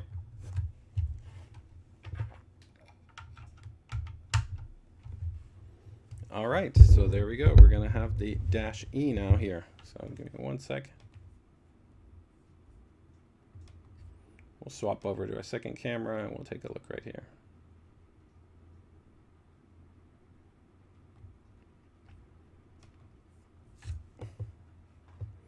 Okay, so there we go. Let me adjust that. I think we bumped it a little bit there. There it goes. Okay. All right, so there we go from the top, right? Pretty similar, right, to the -F, right? Peel that just so you guys don't think it looks like that, right? Again, has the This one's really cool because it's actually got a little bit of this kind of dual kind of embossed nature right here with just a little bit of kind of gloss. So there's a two-tone, so there's a matte and then there's a little bit of a subtle gloss. It gives you a nice kind of gradient kind of between the black in there that I think looks really, really nice. And this is slightly inset, so it actually seems like it's on the inside, which is pretty slick. Overall, really, really nice design, I think, on this board. Just looks really clean. Very much, of course, in the vibe of everything that we do within, of course, ROG STRIX, right? You get the same things in terms of those nice little caps right there, 3 RGB headers. You do step up to things like the debug LED display on here, but you still also get the QLED with the dim detect technology. You, of course, have the start button that's also on this board. You get the reinforced USB header. Of course, if we scroll down, you can see right there, you, of course, have the Q release for the ejection. You'll see on this board has a much larger heatsink for the primary M.2 SSD slot. And the reason why this one's even larger than, of course, the prior model, and I'll show you here from the side profile just how much bigger it is. You can see right there that there's a whole, essentially, there's a heat pipe. So you'll see actually right there, there's a multi-stage heatsink, and then there's actually a heat pipe that connects to this large portion. So this is a very, very large and dense heatsink. And that's because this primary slot is going to be designed for PCI Express Gen 5. So these latest generation PCI Express Gen 5 M.2 SSDs, you really want to make sure that they're very much under our ADC, because if they don't, they will actually thermal throttle consistently and you won't be getting that maximum performance. Although in, of course, real world workloads, you generally are not going to be seeing the same type of sequential performance you had when you benchmark a drive. But you do want to make sure that these drives are essentially well cooled to be able to ensure that they get the best performance. So that is a big upgrade here, is that you just get a much larger, much denser heatsink for the actual primary M.2 SSD. So you also have that dual contact design, 5 M.2 SSDs that can be supported on here.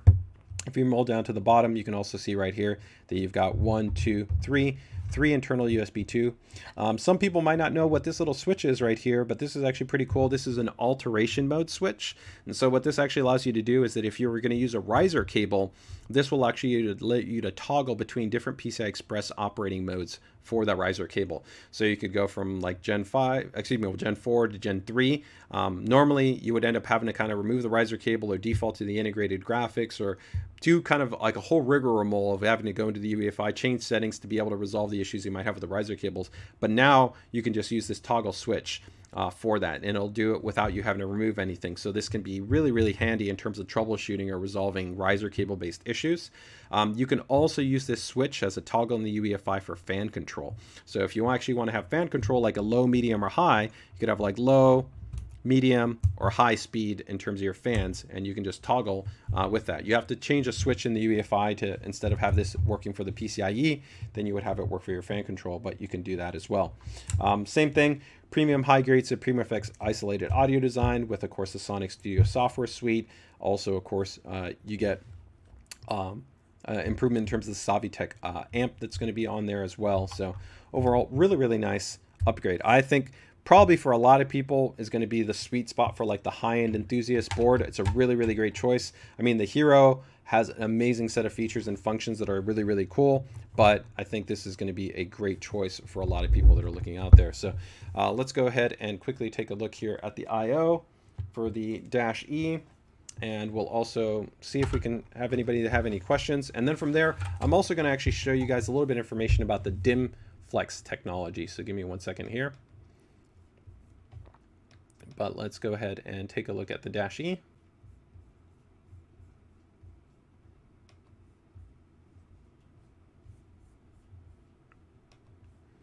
So here you guys can see the board, just kind of nice clean image of it. And again, you have that reinforced USB 3 header, right, that we showed on the other models. That very high performance upgraded VRM assembly, again, stock or overclocked. You're not going to have any issues. It's going to be a great board in terms of that. It does have ASUS AiOC, but all the boards that we're talking about all have ASUS AiOC. You'll see right here all the M.2 SSD slots, and this one also has that dual contact. So when we move into the Maximus boards, you're going to see start to have multiple dual contact M.2 SSD slots. So if that's something that's really important to you, to have the most thermal performance for your M.2 SSDs, that will be a differentiation point, but we'll touch on that when we get to the Maximus boards.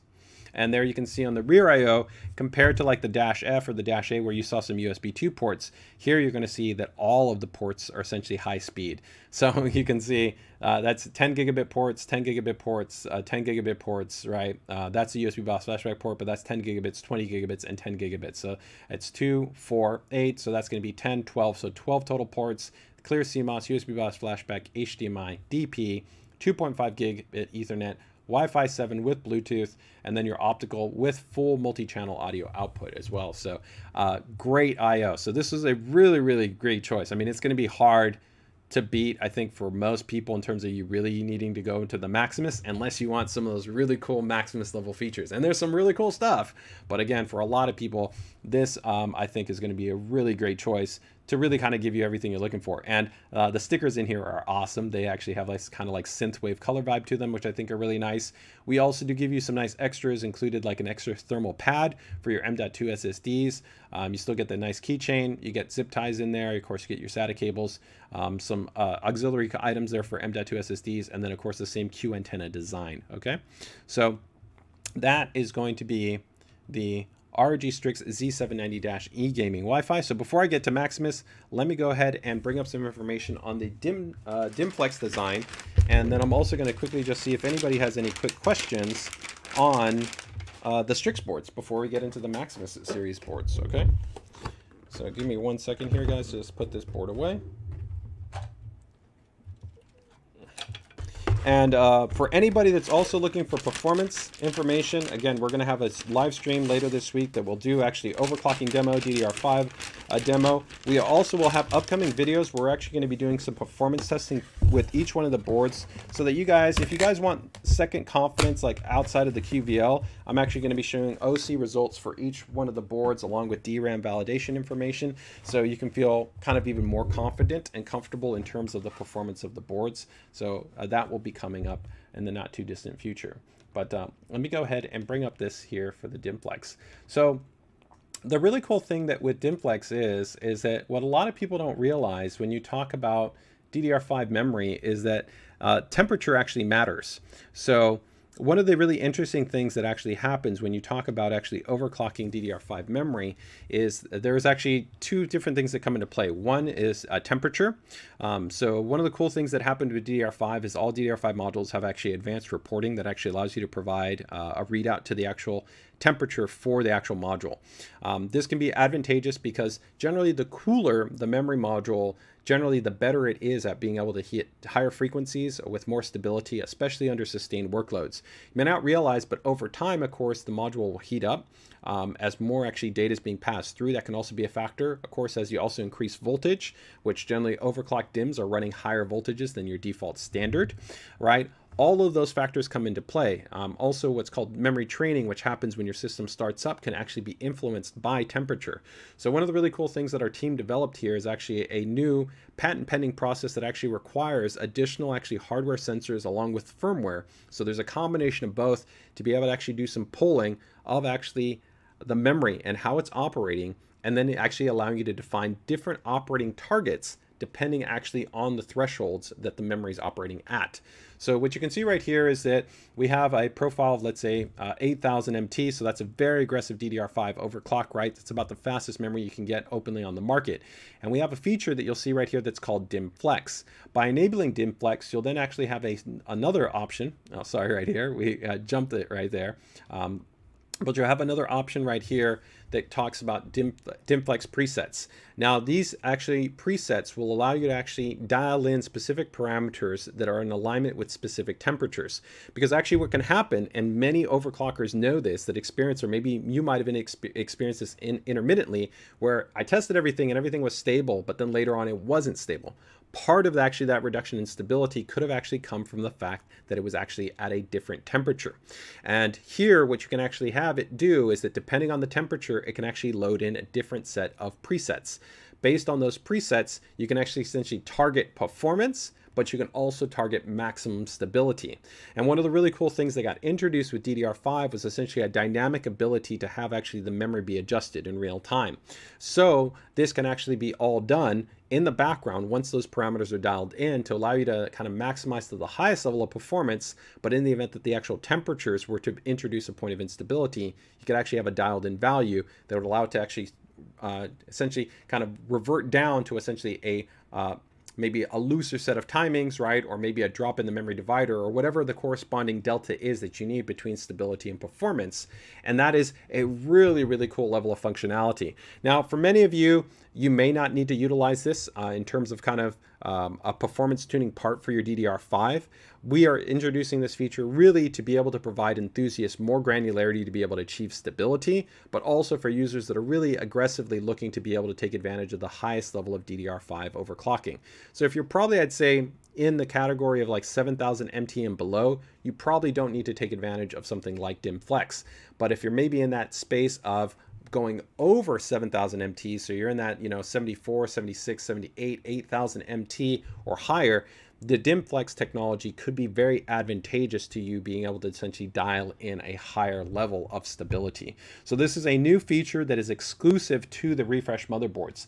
While AMP2 you will actually see introduced to other essentially Z790 based motherboards with a UEFI update, you will not see the DimFlex technology on those other motherboards because it does actually require essentially a hardware-based revision. So do keep that in mind.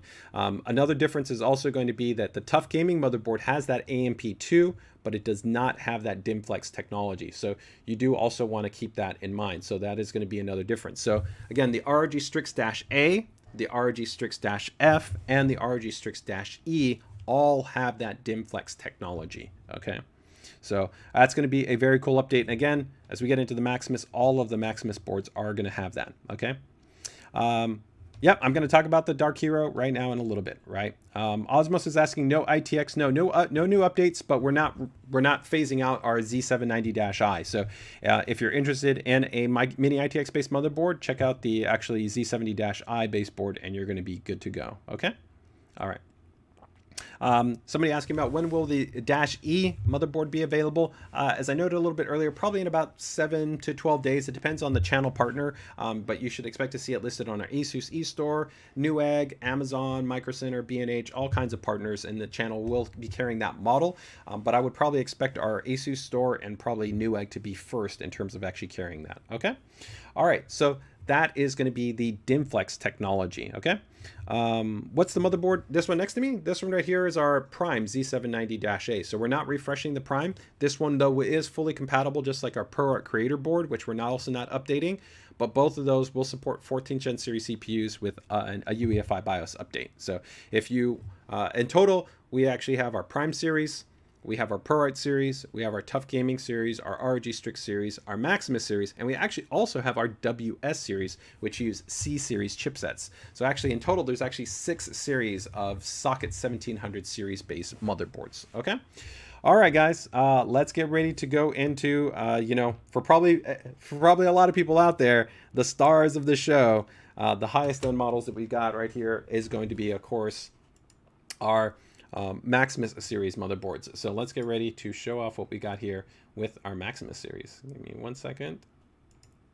I'm gonna also take a quick drink of water, but let me go ahead and open this up here. Here we go. All right, guys. So these are going to be the Maximus series motherboards.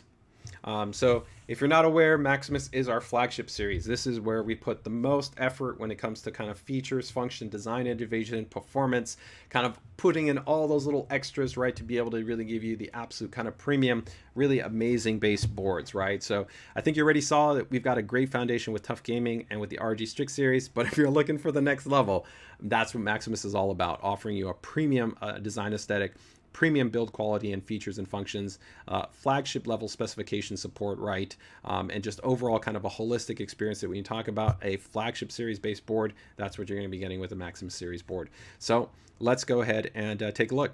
We've got essentially 3 that we're going to have here as part of this lineup. So we've got the ROG Maximus Z790 Dark Hero, the ROG Maximus Z790 Apex Encore, which is going to be focused especially for those of you that are interested in overclocking, especially DDR5 overclocking, and then the ROG Maximus Z790 formula sees its introduction, as we did not have a formula for the first wave of Z790 series motherboards. So 3 in total. The Dark Hero is pretty much available right now, with the Apex Encore and the formula coming in, and like I said, about the next week to week and a half. So let's get ready to take a look at where the differences lie, because there are definitely some differences in terms of what these boards are going to be bringing to the table. Okay, so first up is going to be the Maximus Dark Hero. Ugh. Got it. Hit that gym, right? Hit that gym. That is the Dark Hero box. It's such a cool looking box. Definitely, I know for a lot of you guys, they really like that. So let's go ahead and take a look right here. So I'm aiming for 7800 MT. So if you're aiming definitely for 7800 MT, my recommendation is definitely probably the Dashi. I think will be a very solid choice, but I would probably be looking at the Maximus series. The Maximus series are going to have the highest PCB layer count. They'll also have low loss PCBs, which can even be additionally beneficial to the improved signal transmission performance for DDR5 overclocking. Of course, the Apex will be the absolute best, but definitely at a high target like that, do keep in mind that you also have to account for the quality of your memory controller within your CPU, okay? Maximus, same term, is used for Intel and AMD? No. So for AMD, we have ROG Crosshair. That's going to be our flagship series. And then on Intel, it's ROG Maximus. Okay, so it's either Crosshair for AMD or Maximus for Intel. Okay, all right, let's go ahead and take a look at this guy and see what we have in the box. To do a little bit more of a tour right here, I like the real rear of the box. The rear is pretty cool. It actually says Dark Hero, looks pretty slick. Pretty nice. Okay, Jimbo's asking a question on the screen. I'm going to show you the screen here actually in up close, but no, this screen is not like the Anime Matrix display. So the Anime Matrix display is individual LEDs that you can actually customize with all types of different types of animations. You can actually even go in and create your own custom. The Polymo lighting display on the Hero is actually quite a bit more advanced than the lighting display that's on the Strix boards, as it's a dual layer design. So there's multiple actually designs, and you can go in and you can change them.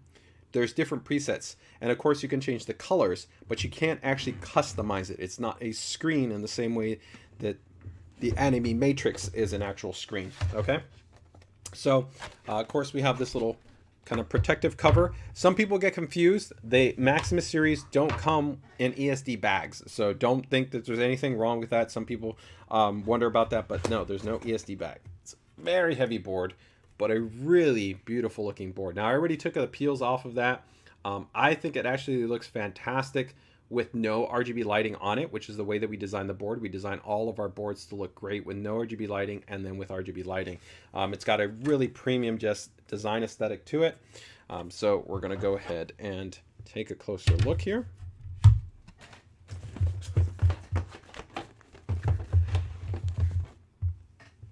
Now just some of the little items right there.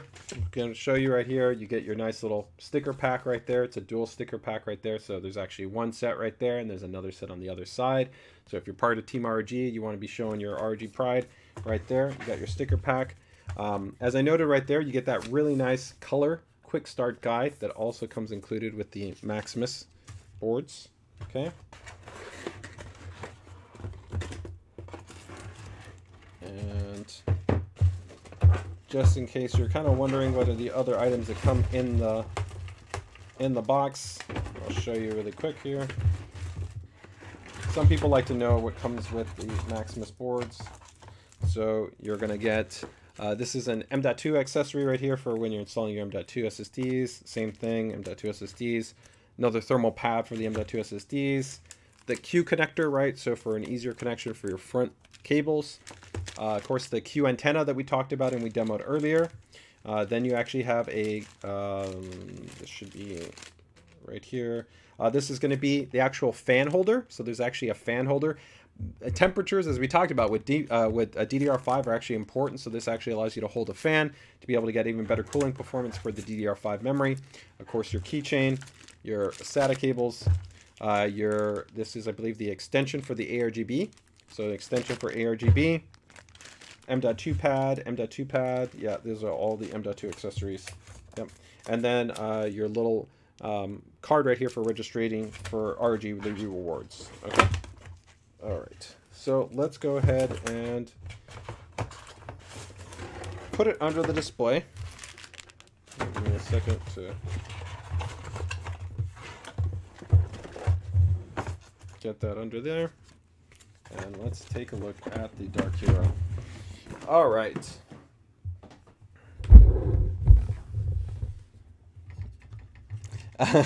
Michael's going, yeah, I'm getting a little bit, yeah, definitely these boards start to get quite a bit heavier. There's just, of course, that's another difference, of course, on the Hero. You have that really premium heatsink. Excuse me, well, it's a heatsink, but also a backplate. You can see that huge, massive backplate. But that's really nice too, because of course, it just makes it nicer to hold when you're putting into a system. You don't have to worry about your fingers touching that or kind of potentially nicking or kind of getting cut open or anything like that. But also, even if you lay it down, it's actually okay. You can just lay it down. You don't have to worry about scuffing something. So the backplate is nice. It's also can be beneficial for heavy torsion. So if you've got really, really big, dense, maybe like water blocks or like a monoblock or a really big, large, like, you know, dual fan cooler from Noctua or from, you know, Thermalright or something like that. Having this type of design essentially just helps to reduce any type of torsion. So it just makes it a little bit more rigid. Well, it makes it quite a bit actually more rigid. So let's go ahead and take a look here at the Dark Hero. Actually, well, we'll take a look first at the what's the difference before we get into taking a closer look at it, right? So let's do that. So let's go here, Maximus Dark Hero. All right, so this is going to be the Maximus Dark Hero, and then pricing. Actually, let me go ahead and put in the pricing as well. So Maximus, I believe, should be $699.99.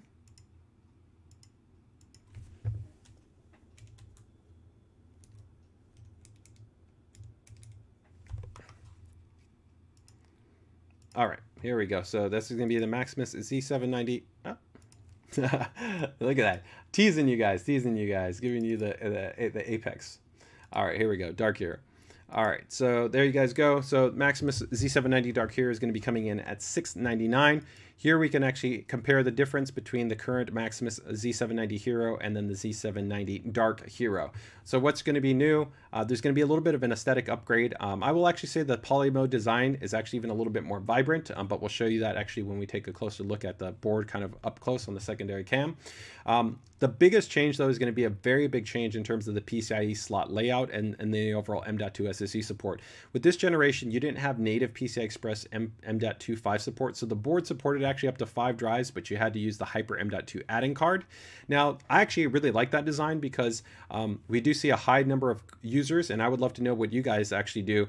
We see a high number of Maximus Hero users that do water-cooled builds. So when you have a water-cooled build, you can actually have a single slot card. And so having that Hyper M.2 add-in card was kind of nice because you could just add in the M.2 SSDs, slot that in there. And that's also a big difference with the Hero compared to the other boards is you have dual PCI Express Gen 5 slots. So you could actually put your GPU here, or you could put your GPU here, and effectively you could run it by 8. As I noted, that's not going to be a reduction in terms of performance, but it gives you more of a visual spacing. So if maybe you wanted to show this off more and have your GPU there, you could do that. Or maybe if you want to have this and you want to have an expansion card, right, that requires a high level of bandwidth, you can also do that actually on the Hero. But this board has been redesigned to be able to actually have 5 M.2 SSDs natively on the motherboard, so no Hyper M.2 add-in card required, and that slot as well is also going to be PCI Express Gen 5. So again, remember, we start off PCI Express Gen 5 M.2 SSD support starting from the Dash E. So the TUF Gaming board, the Dash A, and the Dash F do not have PCI Express Gen 5, even though the Dash A and the Dash F both support up to 5 M.2 SSDs. So here you get 5, just like the Dash E, and it also gives you PCI Express Gen 5 support. You have that really cool DIMFlex feature that we just talked about, Wi-Fi 7 with that Q antenna, which is that new, really easy way to be able to go ahead and install your antenna. The QLED with the dim detect technology that we demoed earlier. Now, SATA port does take a reduction. So the prior board actually had 6. This board only has 4. Part of that comes from actually the configurable PCH, and here, since we have more M.2, you're seeing actually a reduction there. So it is 4 SATA versus 6 SATA. It also has that AMP2 technology. It has the reinforced USB 3 internal header, but also the Hero, like we talked about earlier, for somebody asked about it, this has dual USB 3 headers. So USB-C, and it also has right here internal USB 3 and internal USB 3. And also keep in mind that all the Maximus boards have the quick charging support. So just like what we did previously, this auxiliary power header here is not for overclocking. That is specifically for 60 watt power charging support. So if you want your front USB-C port to be able to provide up to 60 watts of power, then you have to connect that PCI Express power connector, and it can give you up to 60 watts of fast charging support. It also will come with the new Intel Unison software, which, you guys, if you don't know about it, it's a really cool software suite that actually allows you to essentially have full kind of real-time access to your mobile device, whether it's Android or iOS. So you can actually do text, notification, easy drag and drop. It's a really robust, really cool piece of software, and it will come included. Again, ROG Maximus boards always give you a huge amount in this regard. They come with a full 1-year licensed version of ESIET, AV security software. You're going to also get a full licensed version of AIDA 64, which comes included with the board. MemTest is built into the UEFI BIOS, right? You get that Intel software that also comes included. So there's a lot of extra value that's not just in the hardware design. There's so many other cool things that come with the Maximus boards. But let's go ahead and now take a closer look here at the Maximus board. Let's put our lighting on here. And right there, you can see actually just how cool that new Polymode display is on here. So it's even a little bit brighter. I'll darken that up just so you can kind of see in there, but it's got a really cool design right there. It almost creates like a little bit of a kind of a depth effect that you have there that's pretty slick. It's really nice. And of course, when you go into the RGB software within Armory Crate, you can customize the lighting, and you do have different kind of patterns, different preset control that you have available to you. This is just the default animation that's on the board. Again, and if you turn it off, which if you're kind of team dark, team no RGB, team stealth, it still looks fantastic because it has that like chrome appearance, which I think looks really, really, really nice. Now here you're going to see a huge, massive VRM heatsink. The power delivery is going to be the best on the Maximus series boards, where of course we have even higher performing power stages, a higher number of power stages. This is a full heat pipe assembly that goes from here into here. This is all a heatsink, although on the Power-E it was also an extended heatsink design, but just massive heatsink assembly, higher grade capacitors, microfine alloy inductors. So again, the power delivery on here is outstanding. Higher PCB layer count with also a low loss PCB design that you're also going to have on this board. Some of the other things that you may or may not notice is that we do grouped power connectors. This is going to be more advantageous for enthusiasts and water coolers. Instead of having kind of multiple fan headers split on multiple parts of the board, we kind of group them all together in quadrants to allow for kind of more streamlined cable management, right?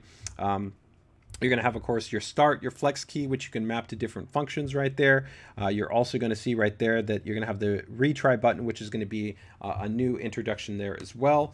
As we scroll down there, a very large, very dense M.2 SSD heatsink right here. Now, if you guys remember when I showed off on the other boards, right, that the M.2 SSD heatsinks on the other ones, you had one dual contact design.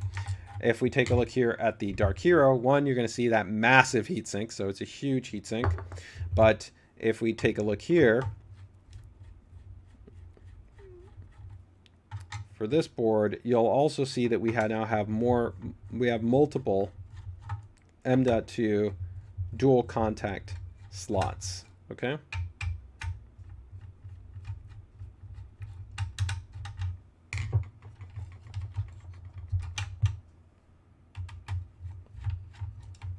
And I'll pop in the chat and the questions right there. So here you can see that you've got 1, 2, 3, 4, 5, and 3 of those are going to be dual contact. So compared to the other board where you have one dual contact, you've got 1, 2, 3 dual contacts. So that's going to be another upgrade. You've got the quick release design. You have, of course, that 60 watt charging. That's 20 gigabits. The USB 3 there.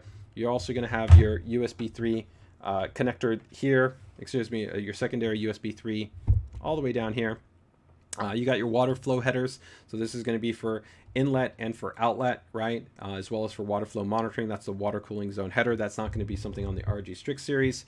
You also still have that PCI alteration mode switch that we talked about, the dual PCI Express Gen 5 slots that are on this board, and then the Supreme FX audio design. Keep in mind that this board does have an ESS Saber DAC and amp built on board, so the audio is higher grade than the audio that you get on the ROG Strix boards, which is still Supreme FX. It's very nice. It has the Realtek 4080 audio codec along with a Savitech amp, but this is going to have that 4080 in conjunction with an ESS Saber DAC and amp on board, so it's going to be higher grade. I really love this really clean design here on this heatsink assembly that we have here for the Dark Hero. Okay. And then in terms of the rear I/O, I will show you the rear I/O, but that gives you just a look right there at the Dark Hero, looking really, really nice. Looking very premium.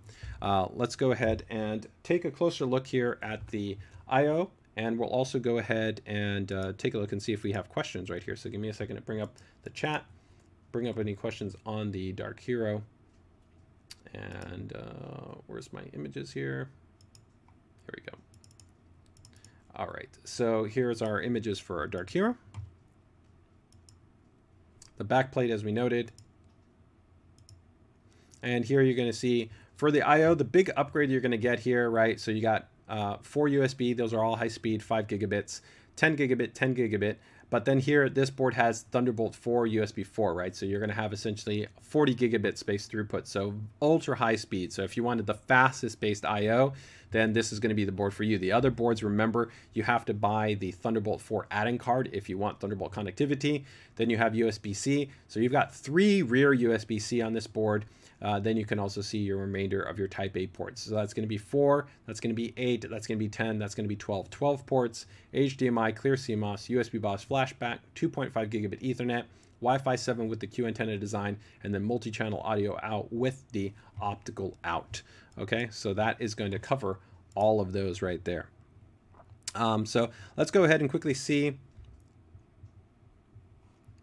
if we have any questions that might come up right there. So give me 1 second here.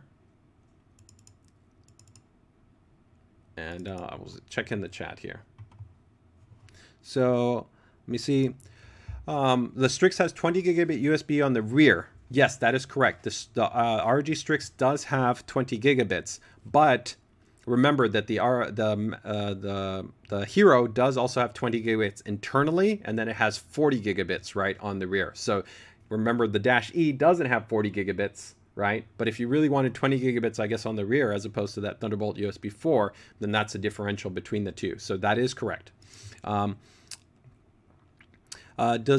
Do the Thunderbolt supports, do the ports support Thunderbolt 2 devices? Generally, yes, they should be interoperable, but the connector standard can vary in terms of the protocol support for the host controller to the device. I would always recommend checking with the client manufacturer, see if they have specific testing interoperability reports between testing with Thunderbolt 3 and Thunderbolt 4. Do they recommend certain drivers? Do they recommend certain firmware updates? There are kind of some things that you sometimes have to check into in terms of verifying on that, okay? Why does the Hero have 2 CPU? Pretty much all of the actual motherboards have 2 CPU power connectors. So even actually the TUF Gaming motherboard has 2 CPU power connectors.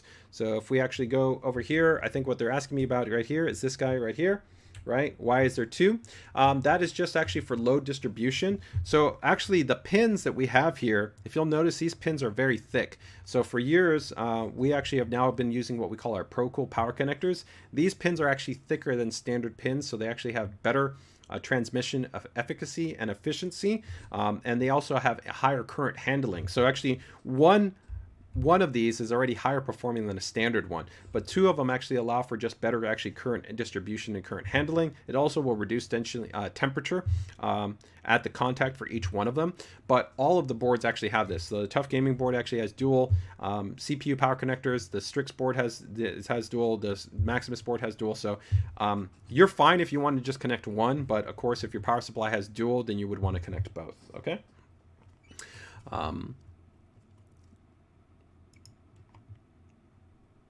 Somebody asking about Glacial. We have no plans to refresh the Glacial. There's no Extreme board either. So if you wanted to do like a very high-end water cooling, recommendation would be to consider getting like a monoblock from one of our partners. So from, you know, EK or from Bits Power, from different partners that have produced a monoblock, you can get really great, nice, high-quality monoblocks that will cover the VRM assembly and will also cover the CPU, so you can have a really nice, clean design.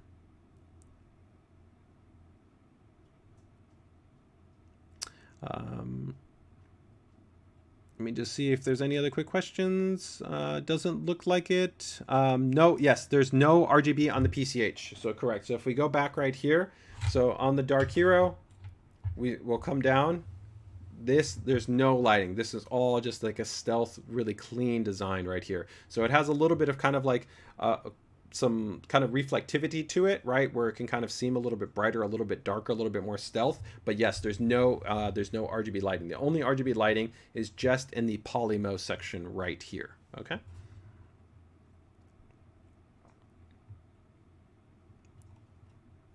Okay. All right. So let's go ahead and go into some other elements right here. So give me 1 second. And I'm going to go ahead and here just bring up the page to quickly touch on some cool things on the Hero, just to give a little bit further context for understanding what are going to be kind of some of the differences between let's say the ROG Strix series and the Maximus series. So these things aren't going to be new. They also exist on the current Hero, but sometimes people aren't necessarily always aware that these items are going to be, let's say, different or going to be present. So let me go ahead and just bring this up a little bit here and kind of just show you guys some of the differences right here. So give me 1 second. Bring up some little footage right there. We'll bring up our Dark Hero page, and that way I can go ahead and just talk about some of the items that are going to kind of be on this board. So if we bring up the product page, here's the product page for the Dark Hero. All the links are in the chat. Excuse me for that. So AiOC, again, is on all the motherboards, so that's not a differentiation point. Wi-Fi 7 is on everything except for the TUF Gaming board. All the boards have AMP2. We talked about that the Dash E also has PCI Express Gen 5 support. AiCooling is all the way down to the TUF Gaming motherboard. Thunderbolt is going to be specific to the Maximus board, so the Dark Hero. The Polymo lighting will be specific. The highest grade power delivery will also be specific as well. We talked about things like the dual front USB 3 is also going to be specific to the Maximus Hero board. The water cooling zone headers is specific to the Maximus board. The ESS Saber DAC and amp, which is on the Supreme Effects audio design, is also exclusive to the Maximus series motherboard. The higher grade PCB, so it's a higher PCB layer count. It also has a low loss PCB. It's also going to be specific to the Maximus series motherboard. Now, one of the other cool things for overclockers is going to be something that is called differential die sense voltage monitoring. This is a more advanced form that requires actually a hardware design to allow for actually a more accurate voltage readout. So actually our Maximus series will give you the most accurate readouts in software. In a non-differential die sense voltage monitoring, you still get readouts, but you will not actually necessarily get the most accurate readout. Now, ideally, you would still, the most accurate form will be directly through a contact, or actually even potentially even more advanced than a multimeter probe would actually be utilizing an oscilloscope. But most people don't have access to that. Most people don't want to go through the complexity of that. So this is essentially kind of a bridge between to, again, give more accuracy. And this just allows you to be also more efficient with the voltages that you're supplying. With the more accurate readout, you can actually be more tailored to actually giving less voltage when you need or more voltage when you need it because of the actual more accurate readout. This is exclusive to the Maximus series boards, and actually really across the industry, I don't know actually any other boards that openly actually do differential die sense voltage monitoring, and it's been a hallmark for Maximus boards for years. So again, this is another differential outside of just like the power delivery design, where we talk about things like, you know, the high quality components that we have on there, whether they're power stages, whether they're the inductors, whether it's the capacitors, the PCB design, that is going to be a specific difference. Now, you also are going to have actually a more advanced power delivery design for the actual DRAM as well. That can be beneficial at actually also running higher speed memory with sustained loads.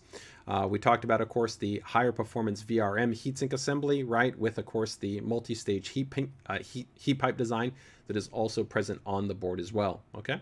And then, of course, for the M.2 SSD heatsinks, we talked about how this board has 3 M.2 dual contact heatsinks, right? So essentially, you can have 3 of those dual contact designs whereas on the other motherboards, you're only going to be getting one, right? So those are going to be the vast majority of kind of design differences. Here, just I touched on it earlier, but this is actually the software suite that I was talking about, where we have now integration to let you know more information on the directionality and essentially positioning information for your Wi-Fi. So you can actually help to know, hey, do you need to actually rotate it? Do you need to actually make an adjustment so that you can get better performance? So all that is baked in now as part of kind of the Q antenna and the Wi-Fi experience. So some really, really nice items there. Okay. Don't need to really touch on any of those parts. This board does also continue to come with our AI networking technology, which is essentially our game first packet priority suite. This has now also been fully integrated into AC as opposed to being a separated piece. So if you do want more robust control for kind of packet prioritization, then you do also have that available to you on this board. And keep in mind that the AIDA64 license, that is a full licensed version that comes included. So that's great for stress testing your system, for doing performance checks, all that stuff that comes included with the board. So that is going to be the Maximus Z790 Dark Hero. We're now going to get ready to actually talk about the Apex board, but let me go ahead and check, see if there's going to be any other quick questions that's there. Is there enough space? Yes, you have no problems doing a Ryujin. So somebody asking, can you can do a Ryujin 360? Yes. It doesn't matter whether you use Ryujin 2 or Ryujin 3. The actual housing spacing is exactly the same, but there's no issues. You can run a Ryu or a Ryujin on here. So our flagship coolers will entirely fit with no problems.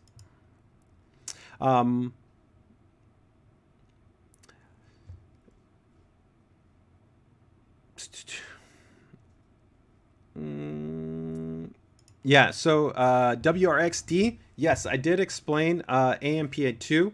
So, but we'll actually have a full demo of AMP2. But to recap, essentially kind of what you're getting with AMP2 is we have a more advanced actually implementation. If we have a little bit of time at the end, I don't know, we're kind of getting a little bit over, and I want to wrap up on the Apex and the formula. But essentially what AMP2 is going to give you the ability is that if you take essentially DIMMs that are not essentially XMP profiled. This is going to be for kits that are like a default SPD of 4800 or 52 or 5600 MT. We will actually automatically analyze that and then make an adjustment to be able to actually provide you a higher level of essentially DRAM clocking performance. So like this kit right here, this is a 5600 kit, and with AMP2 I can run this at 7000. I think this is most advantageous generally for people that might be buying like the TUF Gaming motherboard, because the TUF Gaming motherboard is at a lower price point. So if I don't necessarily want to buy really expensive maybe DDR5 memory, and I want to buy maybe more kind of cost aggressive DDR5 memory, I could buy like a 5600, but then maybe get like up to 6800 or 7000 MT out of that kit without having to buy like a 7000 kit of memory. But that's what AMP2 is. Essentially, think about it like an auxiliary to XMP. Most people will buy a module that is probably going to be an XMP kit of memory, right? So we'll have an XMP profile, so it's already designed to be overclocked. But the AMP is specifically for non-XMP profiled kits, okay? Dark Hero has, yes, that's correct. The Dark Hero has 5 M.2 SSD slots on the motherboard, right? Where the actual prior motherboard actually only had 3. And on top of that, it has native PCI Express Gen 5 M.2 SSD support, right? So if we go back to our recap slide, let me just go back here before we go to the formula. We can just show here again, what is the difference, right? What is the upgrades that we get if you're considering this, right? Now, for most people, I don't think you need to upgrade, right? If you already have a Z690 or Z790 Hero, those are great boards. Unless you really need a specific feature or function, it's a great option. And again, you could also be considering maybe like a -E or the -F if you wanted Wi-Fi 7, right? But if we take a look at the upgrades, let's remove the aesthetic upgrade, right? Because that's fairly similar, but there is a bit of a change. But it's 5 M.2 slots versus 3 with Gen 5 support, where the prior board did not have 5 slots on board, and you didn't have native Gen 5. You had Gen 5, but you had to use the Hyper M.2 add-in card. You have the new DIMFlex technology, which, remember, that is a hardware-based feature that it has to be implemented. Wi-Fi 7 with that Q antenna design You also have the new QLED with the dim detect feature. Then AMP2, but AMP2 actually we should be rolling out to other Z790 motherboards, even prior boards with a UEFI update, the reinforced USB 3.2 header, and then the Intel software, which also comes bundled in. So those are going to be your differentiation points between the prior Hero and the new Hero.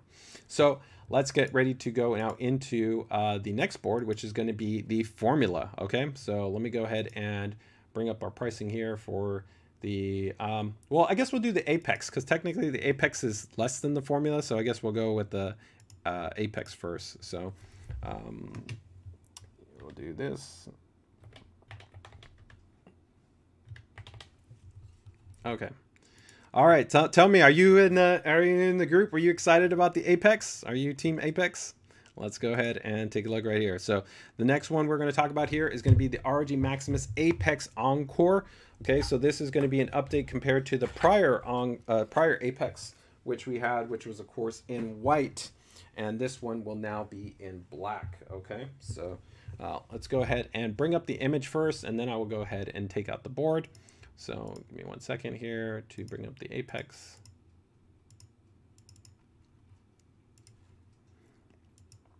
All right, so here we go. Apex Encore is going to be coming in at $649. Okay, so what do we have in terms of the features or the specification differences between the prior Apex, right? But again, this is also going to be, you could be coming from other boards. So keep in mind that some of these differences will apply too, right? If you're not aware, the reason why this board only has 2 DIMM slots is specifically because, of course, 2 DIMM boards, in terms of this topology, it has superior signal handling. There's actually what's called lower signal reflection. So if you're really interested in very, very high DDR5 overclocking, so 7800 MT, 8000 MT, 8200 MT, 8400 MT higher, this is going to be the board that you're really going to want to focus in on, because you have an increased probability in terms of success rate at higher overclocking, even with the same CPU. If you took the same CPU from a Hero and then you ran that same CPU on the Apex, you would get higher DRAM overclocking because of the 2 DIMM topology as opposed to the 4 DIMM topology. So that's an important differential point. Now, in terms of the specification upgrade, this board is also going to now be 5 M.2 SSDs. So it will have 3 on the board, and then it has the DIMM.2 add-in card. We'll talk about the DIMM.2 add-in card for those of you who don't know about it. But you now have also PCI Express Gen 5 natively on the motherboard, not via the DIMM.2. DIMM.2 is still limited to PCI Express Gen 4, but it does have Gen 5 natively on the motherboard. You have the DIMM-Flex technology that we talked about, Wi-Fi 7 with the Q antenna, the QLED with the dim detect, revised PCI slot layout, right? Which I also think is advantageous right here. I'll show you actually one of the advantages right here. But one of the main things you'll notice right here is that if you put in something like a 4090, this slot is still accessible, where in this configuration, only the bottom slot would have maintained availability. But here you could actually put a graphics card and then still have that slot and still have this slot available. So it actually allows for more flexibility with this slot layout configuration. So that is actually going to be, I'd say, a notable benefit as well. It is a reduction in terms of the SATA ports, right? This is going to be 4 versus 6. But again, here you have more M.2 SSDs, AMP2, the reinforced USB 2.0 header, and then you also have the Intel software suite. So those are going to be all of the relative updates for the Apex. But let's go ahead and take a closer look at the Apex. We're going to talk about some other elements specific to the Apex. So give me 1 second here. And I will go ahead and get my Apex board out right here. So give me 1 sec.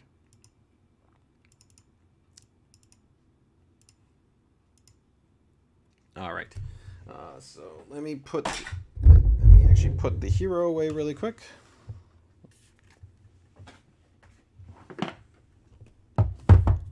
You guys can take a look at some of that beautiful B-roll with that Apex, and tell me, what do you guys like the change? It was always a big debate, right, where we had some people that loved the black and then some people that wanted the white. Of course, now for white, we will have the formula. So we took the Apex back to black, right? I actually like that.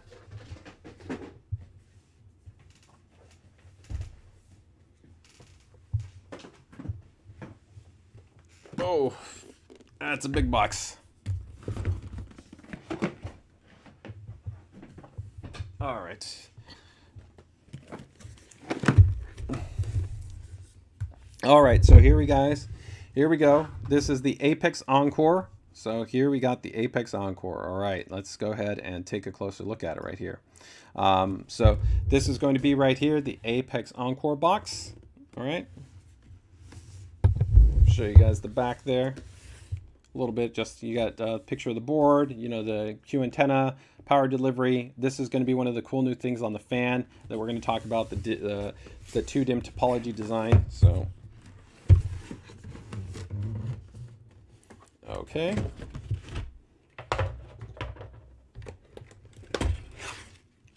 All right, so let's take out that.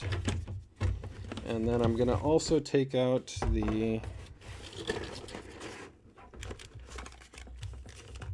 DIMM.2 and then the fan bracket, because there's a new fan accessory here, which is really going to be focused for, I think, the overclockers out there, for guys that want to be able to put together a system and focus on their DDR5 overclocking. Okay, so we will show these two off here in a second, but we're going to take a look at some of the closer images, and then we'll take a closer look physically at the board right here. But let's go ahead and take a look here at the closer images for the Apex.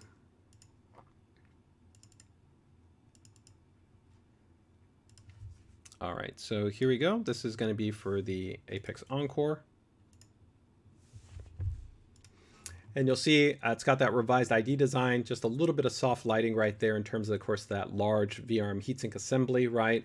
2-DIMM topology, there's that DIMM.2 add-in card, right? The dual power connectors. There's some revisions on the fan connectors as well. I'll talk about that a little bit. The slot layout has gone ahead and also changed here. Now you'll see right here that there's an item in this picture, and then in this picture changes. And then what you actually have right here, this is actually going to be the fan bracket. So that fan bracket then can provide direct airflow for, of course, your DIMMs. It can also actually provide some airflow there to the DIMM.2, right? So that can also provide a benefit to, of course, high-performing M.2 based SSDs. There you can see a better example there of actually the fan bracket as actually it's attached, and right there. And this will actually support up to a 60 centimeter based fan. So it's quite nice there. And this also does have full integration in terms of the fan control software. So you still have full flexibility in terms of being able to go ahead and control the fan curve for that, okay? And there you can see the inclusion. There's the actual Q antenna, right? The extra thermal pad, the M.2 accessories, and then the actual fan bracket right there. Now you don't see the actual DIMM.2 adapter, but the DIMM.2 adapter also comes included with there, right? So let's go ahead and show you guys right here how some of the key elements as we take a look here at the Apex. So let me go ahead and connect it right here. And there we go. All right. All right, so here we go. It's the Apex Encore. So there you can see, it's got, let me go ahead and remove that. You can see just that nice kind of, I really love this design here on the Apex where it's got this little bit of the underglow that's right underneath the VRM heatsink. I love the way that that looks. Of course, the dual power connectors. Keep in mind that for the fan headers on the Apex, if you see them in white right here, they also say FS. That means it's a full speed fan. Of course, SMD capacitors right there, low profile. That's going to really be for the overclockers, but it does give us very nice performance as well. Ultra high performance power delivery design on here, really flagship level. Do keep in mind though that the way that the power delivery is spec'd in here, there's no actually power delivery for the iGPU. So that's the reason why this board actually does not have integrated graphics out like the Hero or the Formula. So keep in mind this is really purpose built for somebody that's always going to be using a discrete based graphics card. Okay, here's the DIMM.2 add-in card. So if you've never seen the DIMM.2 add-in card, that's what this guy is. I think this is actually not only, this is really nice for those that are actually going to do water-cooled builds, because one of the great things if you do a water-cooled build with this is that if you have a full loop and everything is up and running in your loop, you can use the DIMM.2 add-in card and you can add 2 M.2 SSDs and you can literally just install it like you were installing memory onto your system, right? And you don't have to drain your loop, you don't have to replumb it, you don't have to do anything, right? Where normally, of course, if you install your M.2 SSDs, probably you're going to have one primary which gets installed here, right? So you can always have access to that. But on some of the other boards, that's where, like I was talking about, that actually, like on the TUF Gaming or the ROG STRIX models, because of their slot layout positioning, they actually give you sometimes flexibility, which can be nice because you can still access certain slots. But here, some of the other slots are going to be restricted, especially if you have your GPU installed.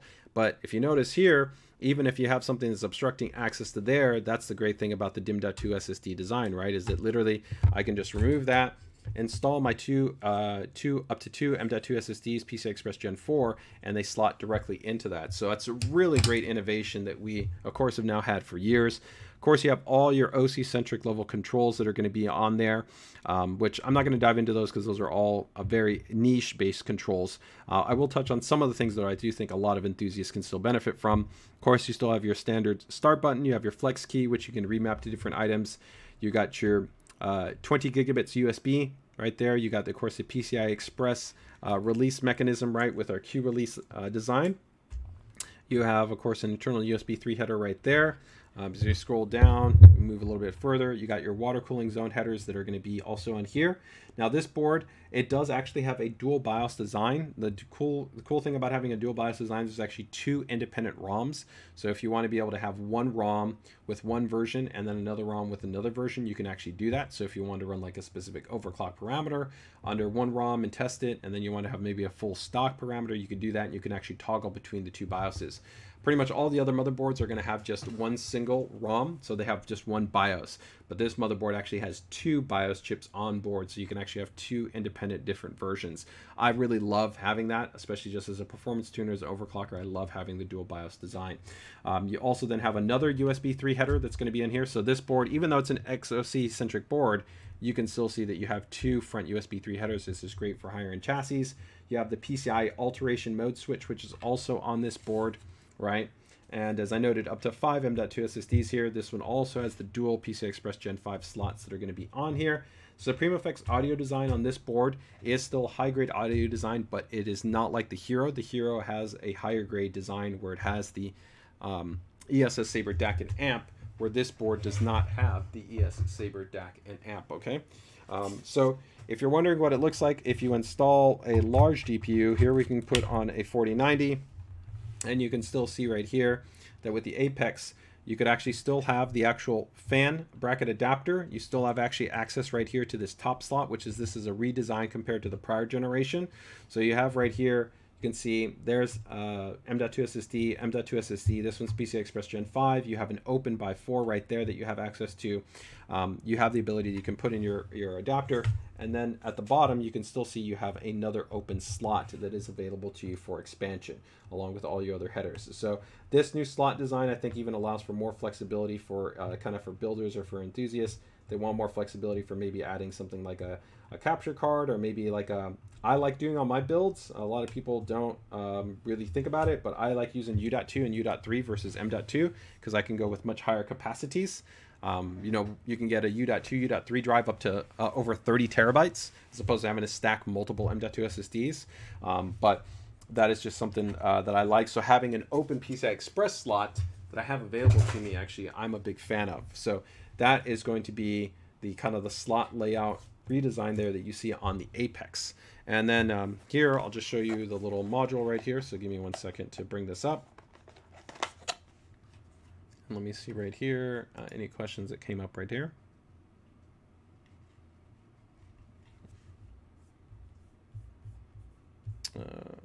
Oh, sorry, I have to move over there into the comments feed. Okay, any plans?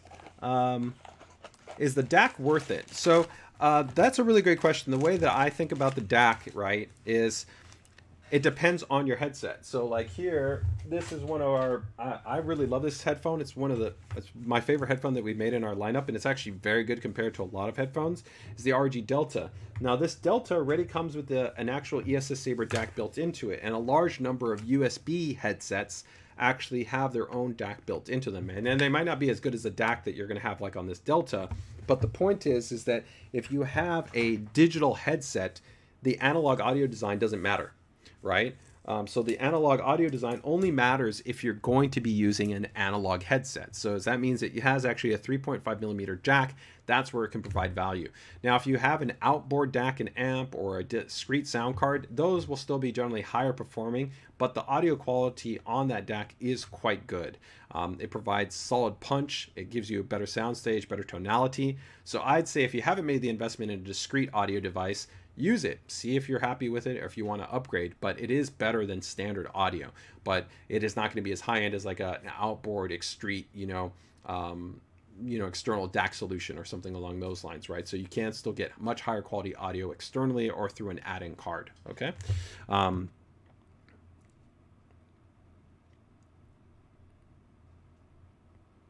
Is the extra fan cooling the RAM or the SSD? So it does. It hits both. So here I'm going to show you kind of, again, this little bracket here. So here you guys can see it's actually a larger than a standard fan. So a lot of times the fan assists were usually like a 40 centimeter. This is actually a 60 centimeter base fan. So it's actually a larger fan. And if you actually take a look right here, you'll see there's kind of the fan, and here's the DIMM.2, and here's the memory. So the fan actually is directly providing airflow to both the DIMM.2 and also to the DRAM. So you would actually be able to benefit in terms of providing airflow to both of those devices. So essentially your DRAM as well as your M.2 SSDs that would be installed onto the DIMM.2 add-in cards. Now keep in mind that the DIMM.2 add-in card does have a heatsink, so this is a heatsink and this is a heatsink, and there's thermal pads. Plus you also might have like intake airflow that's coming from your top of your chassis. We generally find that the thermal performance is very good on this because you've also isolated it away from other hotter spots that are generally on the motherboard. So generally thermal performance is already quite good there, okay? Are there any plans on the Dark Hero? Right now we have no plans to refresh any of our AM5 motherboards. They're really great options, but we don't have any plans to do that. Let me just see right there. Any good questions? Looks like... So some people are asking about the design. Yeah, let me go ahead and show you again the design. I really like the way the design looks, but this is where you can get your guys' feedback. So here you can see right there, there's the ROGI. So it's got a little bit of a dual tone texture. Now, part of it is always going to be cut off when you have a bit of a GPU, right? It depends, of course, on the GPU that you're positioning there. It looks really good if you have a single slot card, right? So if you got like a water-cooled card, you'll see the majority of the ROGI. But essentially, there's some multiple textures and tones in here, right? So you can see right here, there's the ROGI, and then there's the ROGI. So it's a dual tone texture. Gives it just a little bit of contrast, which I think looks quite nice, right? Between right here, this black, and then you kind of move in here, right, where you have actually this outline, right, to the black, right, which is actually cementing the ROGI. So let me actually show you right here what it would look like if I put on the GPU. Here's a smaller GPU, right? You can see kind of what it looks like. You just see a little bit of some of the accent lines, and that's the reality, of course, always. If you went vertical, it'd even be more, right? You're going to kind of block up everything. And if I were to show off a bigger graphics card, if we go back to the 4090, you'll see how much it covers it there, which pretty much it's going to cover the entirety of it, right? So you'll see that the design is no longer even relevant, right? It's pretty much all covered, right? But you still get these nice little accents right here, of course, in terms of the apex, and some little nice kind of some of the design elements that you have there on that secondary M.2 heatsink.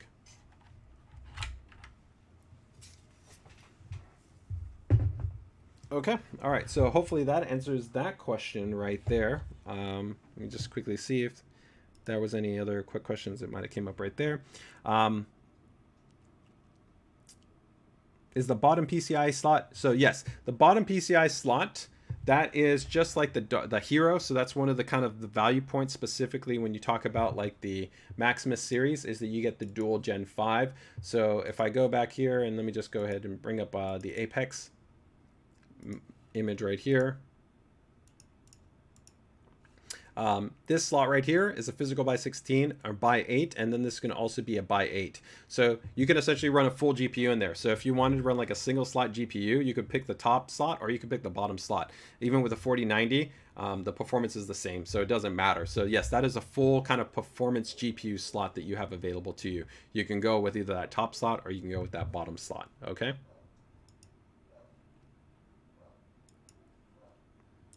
So somebody asking about is going to be a bigger supply for the Apex. So the Apex is always produced generally as what we call a limited production board. So I would say that we know that there's definitely was a lot of demand for the Apex. So I would say that there's going to be a healthy level of inventory.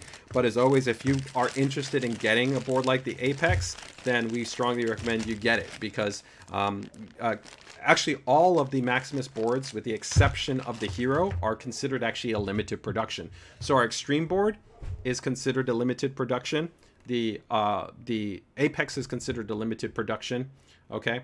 And the Hero, though, is always considered kind of long-term production board. So let me go ahead and get ready to pull out here the formula, and we'll get ready to kind of wrap things out. So let me go ahead and just put this away here.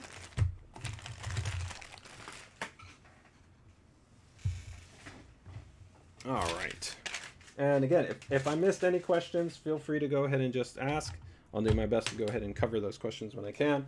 And also, just want to plug there, we're going to have that secondary live stream that will be a full performance live stream where I'll do, just like what we did with our prior generation, we will be doing overclocking in that live stream. So we'll do a full demo of our ASUS AiOC, we'll demo AMP technology, we'll look at a lot of really cool things to be able to give you guys insight. In terms of that, we'll actually talk about also expectations in terms of frequency, and a lot of really good stuff that we've actually covered in our prior 12th and 13th gen series live streams when talking about the chipset and kind of what you want to keep in mind when you talk about performance tuning and things along those lines, okay? Can I use a Gen 5 M.2 SSD slot with a Gen 4 SSD? Yes, 100%. So the Gen 5 slots on the motherboard are fully backwards compatible with Gen 4. So yeah, you don't have to run a Gen 5 M.2 SSD. You can run a Gen 4. So you're entirely fine in that respect. They're fully backwards compatible. Okay. All right, so let's go ahead and take a look here at our last board. It's going to be the formula. Oh my gosh, that's even heavier. That board's even heavier. All right, so here we guys go. We're going to wrap it up here with the formula. So let's go ahead and get into it. This is going to be $749. So let me go ahead and update our pricing points right here. So give me 1 second.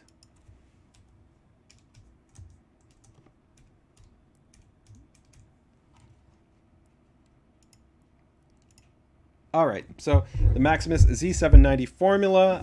Again, this is pretty exciting because, of course, we didn't have a formula previously for Z790. The last formula we had was Z690, and there's actually quite a number of changes for this formula. So if you're excited about this board, there's actually a lot of stuff that's actually changed here. So let's go ahead and take a look at it here.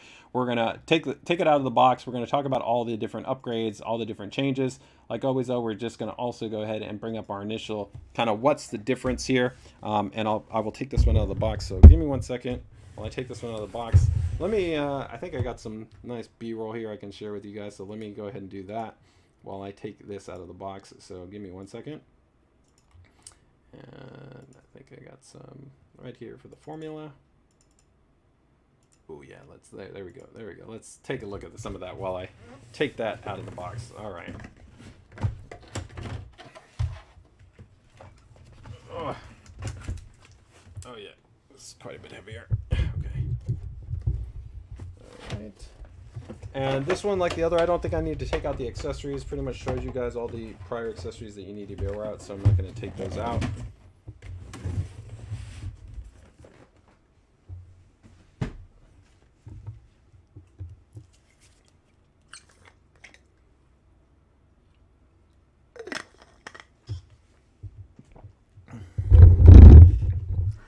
Okay, all right, and let me position my board here.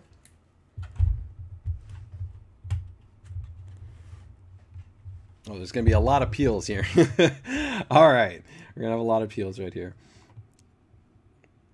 All right, so let's first, let me actually answer this question. I think this is a really quick question. The formula has always been water cooling focused. And actually, I'm going to actually say no. We spec'd the board to be able to complement water cooling, but it's not inherently only water cooling. So for years, the design for the VRM heatsink and water block, which is actually this portion right here, was always been what's called a hybrid design. That means it can run entirely passive, and actually most formula users do not water cool the actual VRM. They buy the board because they love the shroud design, and then they maybe want other spec that the formula brings. So from a spec standpoint, the spec is still going to even still be higher than the Hero, so you still get other upgrades. So whether you're buying it because it might be white, whether it's because it has the OLED live dash display, whether it's because it has 5G networking on it compared to just 2.5G networking, it's not just that it's water cooling. You know, actually, we probably see the highest level of water cooling uses amongst the Hero, where users will they'll just use a traditional CPU block, or they'll also use maybe something like a monoblock, which a monoblock will cover both the VRM and it will also cover the CPU. But in terms, do we design it to complement water cooling enthusiasts? Yes. So if you are going to do water cooling, you can. But again, you could just be water cooling the CPU and the GPU, but you do not need to water cool the VRM. You can run it entirely passive just as it is, and it will be entirely fine. The quality of the components and the internal heatsink itself is actually very, very effective at still providing you very good thermal performance. So it's not a water cooling requirement, but does it complement water cooling enthusiasts? Yes. Okay, so we're going to talk about the differences here. Let's go ahead and jump into what is going to be different between this and actually the last version, which was the Z690 version. Okay. All right, so taking a look at the versions, excuse me, the two boards right here, we can see we have the ROG MAXIMUS Z690 formula and then the ROG MAXIMUS Z790 formula. So first off, of course, you can tell just the aesthetic styling difference. They're both, of course, largely white and silver. They look fantastic. They're really, this is probably the dream board for a lot of people if you're looking for a white themed build, just because really when you put in memory here, especially if you pick white memory, this board is going to look very, very white, right? So it provides you very, very minimal elements in terms of any additional white. And actually, in my opinion, it actually will seem even more white than what we did with the Apex, even though the Apex has a white PCB. Here you go to 5 M.2 SSDs. So again, that's an upgrade, of course, with PCI Express Gen 5 support, right? Now an upgrade compared, of course, to the Hero and to, of course, the Apex is this also does have the OLED live dash display. The formula is the only board outside of the Extreme that has this 2-inch OLED live dash display. So there you can have information like debug readout information, such as the debug LED. You can also have status on things like USB BIOS flashing. You can have animations. You can have temperature. You can have water flow information. There's a lot of stuff that you can put into the OLED live dash display. There's more high-speed rear USB 3.2 ports on this board, so we'll actually show the difference there. It has the DIMFlex technology that we talked about earlier. It has Wi-Fi 7 with Q antenna. The actual hybrid chill VRM heatsink block has been entirely redesigned, so it's actually an entirely new design. It's actually now all copper, and then it has actually an enhanced electroplating process, which is even to a higher degree than what it was in the prior generation. So this is entirely different than in the prior generation. The ESS Saber DAC and amp has also been revised to a different version here with the 9218. We have a drop down in the SATA ports. Again, here there was 6 and here there's 4, but of course you go up to the 5 M.2 SSDs, including the Gen 5 support. You have the AM.P2 memory support, the QLED with the dim detect feature, the reinforced USB 3.2 header, and then you also have the Intel software suite. Now that's independent of the spec upgrade. The spec upgrade, keep in mind, this is just what's new between this formula and this formula. This is not, that doesn't cover the spec upgrades comparing let's say the Hero to, let's say, the formula. If you wanted to jump into the formula, if you were comparing the Dash A to the formula, right, like a whiteboard to a whiteboard, because there's going to be other spec, like take for instance, like this board has 5 gigabit networking where all the other boards only have 2.5 gigabit networking. So those are going to be other differences, right? So let me go ahead and then just get here to our secondary camera. We'll go a little bit of a closer look at the board, and I'll also go ahead and jump into your guys' questions here. JJ, when are the boards going to be available for purchase on Amazon? Amazon is always a little bit variable in terms of the logistics. I would probably expect within the next 2 weeks. It could be a little bit longer than that for Amazon. I would probably expect first initial channel availability will be on our ASUS store and then probably Newegg. Okay. All right. All right. Let me just see. Why did the, let me see right here. Yes, so Tracy is asking the DRAM validation. Yes, so we have actually done high-speed validation on this, but as always, keep in mind that you're going to have variability when it comes to the quality of the memory controller, defining what's the kind of the maximum speed for memory that you can get. So even though we can validate to a certain speed, it doesn't necessarily mean that your CPU's memory controller will be able to do that speed. In terms of what we've done on the formula has been validated for 8000 MT plus, but yes, the apex is even higher. So overall, you'll find that these Z790 refresh boards are validated to even a higher DDR5 memory spec than in our prior generation boards. And that's also just in general an upgrade from Z690 to Z790.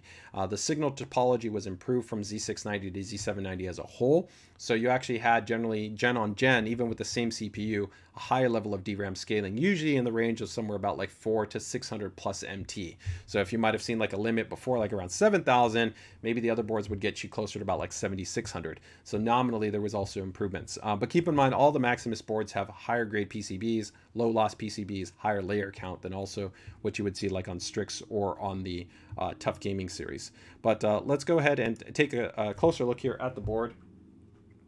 Okay. Oh, I'm gonna have to bring down my exposure a little bit because the board's so bright. All right, there we go. All right, so looks really nice. Of course, you might get a little bit of shine just because there's still so much, so many peels that are still essentially on here. But you can see that really nice, clean, integrated RGB lighting design. You can see the actual OLED live dash display, that 2-inch OLED live dash display. You got the dual CPU power connectors that are going to of course be on here. You can see just like the Hero, we have the grouped fan connectors.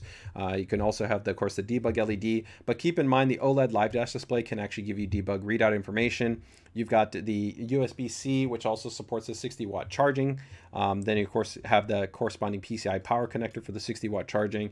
You do have the ejection mechanism there, so you have the actual PCIe Q-release design right there. You have the QLED with the dim detect technology that we talked about earlier. This is a massive just heatsink. This is a dual contact heatsink design as well. Just like the Hero and the Apex, this board also is going to have the dual PCI Express Gen 5 on this board. And just like the Hero, this is just one large, essentially M.2 heatsink, and you can remove that, and there are going to be multiple M.2 that are going to be dual contact, right? So that means, again, if you guys don't remember, we can show again, but the dual contact design essentially just means that the heatsink is on the is on both sides, on the top and on the bottom, right? So dual contact means right there, right, that we have, of course, the heatsink, and there's the thermal pad, and there's the heatsink and the thermal pad, right? So you guys can see that right there. Okay, as we move kind of all the way down right there, you'll see also you have the secondary front USB 3. So USB 3, then you have a USB 3. So you got the two right there, the PCI alteration mode switch, and the water cooling fan headers. Now for the VRM, right, this right here, the hybrid chill, again, you do not have to use this with water cooling, but of course that's where your course you can go ahead and connect this to your loop if you wanted to connect this to your loop. But again, even if you're overclocked, right, you do not need to actually use water cooling. So you can entirely actually be confident that the actual VRM assembly, as well as the actual integrated heatsink design, is essentially going to be able to run with stability and reliability even under overclock configuration. Okay, so for most users, like I said, they will probably end up buying the formula and not using this, but for some water cooling enthusiasts, they may want to integrate of course their water cooling loop into the VRM block. Okay,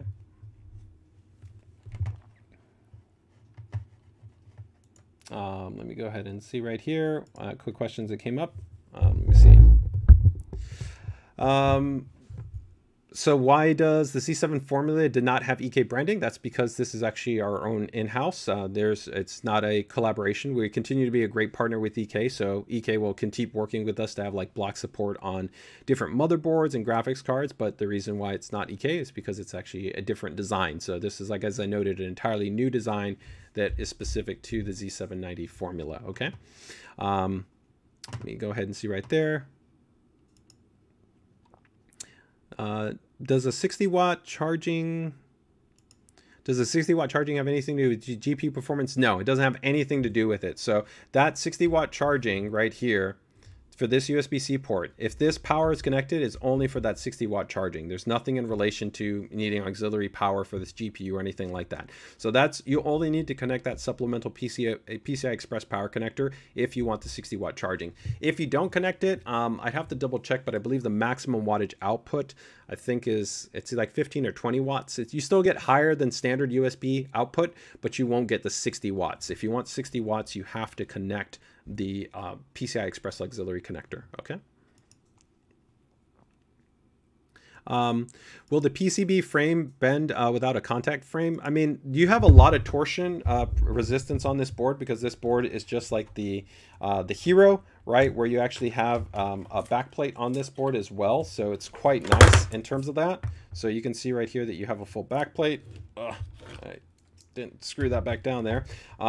So overall, I wouldn't worry, but also keep in mind, I'm not actually necessarily a big fan of contact frames. I know a lot of overclockers out there do like them, but I don't actually advocate for them, because I find that I can get very good DRAM overclocking and temperature results without it. Because I prioritize real world temperatures as opposed to synthetic temperatures, where like, you know, Prime 95 or OCCT or stuff like that, which is good for validating stability, but it's not going to be representative of what you do normally with a system. So contact frames tend to really be most beneficial, I would say, for multi-threaded workloads. And the reality is also, if you incorrectly install a contact frame, because you can actually be affecting the actual contact force, right, that you have between the ILM and the heatsink and everything else, it can actually affect a memory channel initialization. So usually what I tell people is kind of like, do your whole setup, and only if you really feel that you really are concerned about temperatures, or you find that you really want to improve them that much, would I consider doing some form of like a contact frame. But that's your choice, right? I mean, at the end of the day, it's PC DIY, so you can go and do with what you think kind of works best for your build, but it's not necessarily something that you have to be worried about. Okay. Let me go ahead and go right here. Any other quick questions? JC's water break. Yeah, I think I'm going to take a little bit of water right here. So probably not recommended, but are you able to use a PCIe Gen 5 SSD with its own heatsink, or do you have to use the heatsink on the motherboard? So yeah, that's actually a great question. I don't know if I have it over here. I had a T700. So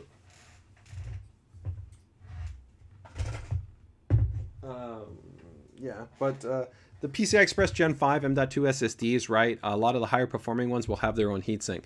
So generally most vendors, like Crucial Tape, for instance, with the T700, they sell one without a heatsink, and then they sell one with a heatsink. So we would always recommend that you would buy the one without the heatsink and then use our heatsink. Our heatsink is going to actually be much more dense than what would come from that manufacturer, so you would get better thermal performance. So my recommendation would be to always use our heatsink and to buy the M.2 SSD that does not come with a heatsink. For some reason, there's a drive and it only comes with the heatsink, then yes, you would actually have to remove the heatsink. The heatsink would actually have to be removed, because there's no way to run both at the same time. Also, it would kind of break apart the kind of design motif, right? Because you know, this whole OLED dive dash display wouldn't look, you wouldn't have that there, right? Because you would have to remove it, and then you would be putting just that M.2 SSD. So an example right here, if we did that, let me go back here. So if you can see right here, if we went back and let's say I took this off just to put a drive that had its own heatsink. So this Patriot drive has its own heatsink. Now this is much smaller. This is only an ultra high speed Gen 4 drive, right? But if I did put that in there, you would see you see a little bit of that. I mean, the thermal pad would be gray and everything, but you can kind of see it would break apart the kind of the look, right? So it really wouldn't be that great, right? Where ideally here you'd be much better off just taking off that heatsink and then putting this on there that way. So that's my recommendation, is if that clarifies kind of what your question is right there. The Hydro Kill design is cool. Yeah, I'll show you guys a little bit of a quick design going to that. Contact frames are easy to install. Yes, they are not necessarily complicated to install. The main issue is actually the amount of torque, the force that you actually have to do to apply the contact frame. Sometimes actually users can actually have too much torque, and that torque, like I said, can affect pin to pad contact pressure. So between the CPU and the pad, and the pins in the socket, and that can actually cause memory channels to drop out. You can actually have lower DRAM scaling, so there can actually be issues. Is the VRM water block? Yes, it's copper, and then it has an actually electroless plating on top of that, which also passed an extensive salt spray test. So for additional kind of performance, right?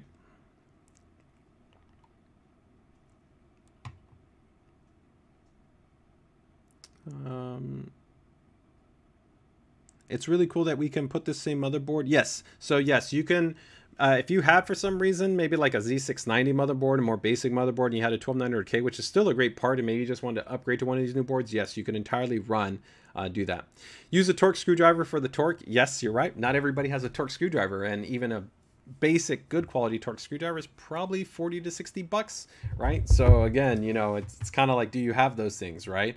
And again, you know, you just have to account for that. There's also technically a spec that's defined by Intel, and if you actually breach the torque rating, you can actually still have these issues even if you're in adherence. But overall, it's generally not an issue if you install it correctly. But as I noted, because you can already have very good overclocking, you can already have good temperatures, I don't see it as being something that we recommend, right? It just adds more complexity to a build, and it's really only something I recommend for users that are absolute kind of enthusiasts that are looking to squeak out every single temperature. Because again, the temperatures are really only of a benefit when you talk about, I think, measuring them under a synthetic workload. When we're talking about gaming, you know, you can run a 13900K with actually a tower heatsink with like a Noctua U12S or U14S, even overclocked, and it won't thermally throttle, right? But if you want to run Prime 95 or Cinebench 23 or 24 and run it for an hour, which is never going to be indicative of a game, and you want to use that as your thermal benchmark, it's unrealistic, but feel free to use that. And in that scenario, you might notice that you might feel that you might get more of a benefit from a contact frame, but you aren't really getting a benefit under the gaming workload because the temperatures weren't very hot in the first place, right? That's where there's a fundamental difference between just understanding how load affects your temperatures, right?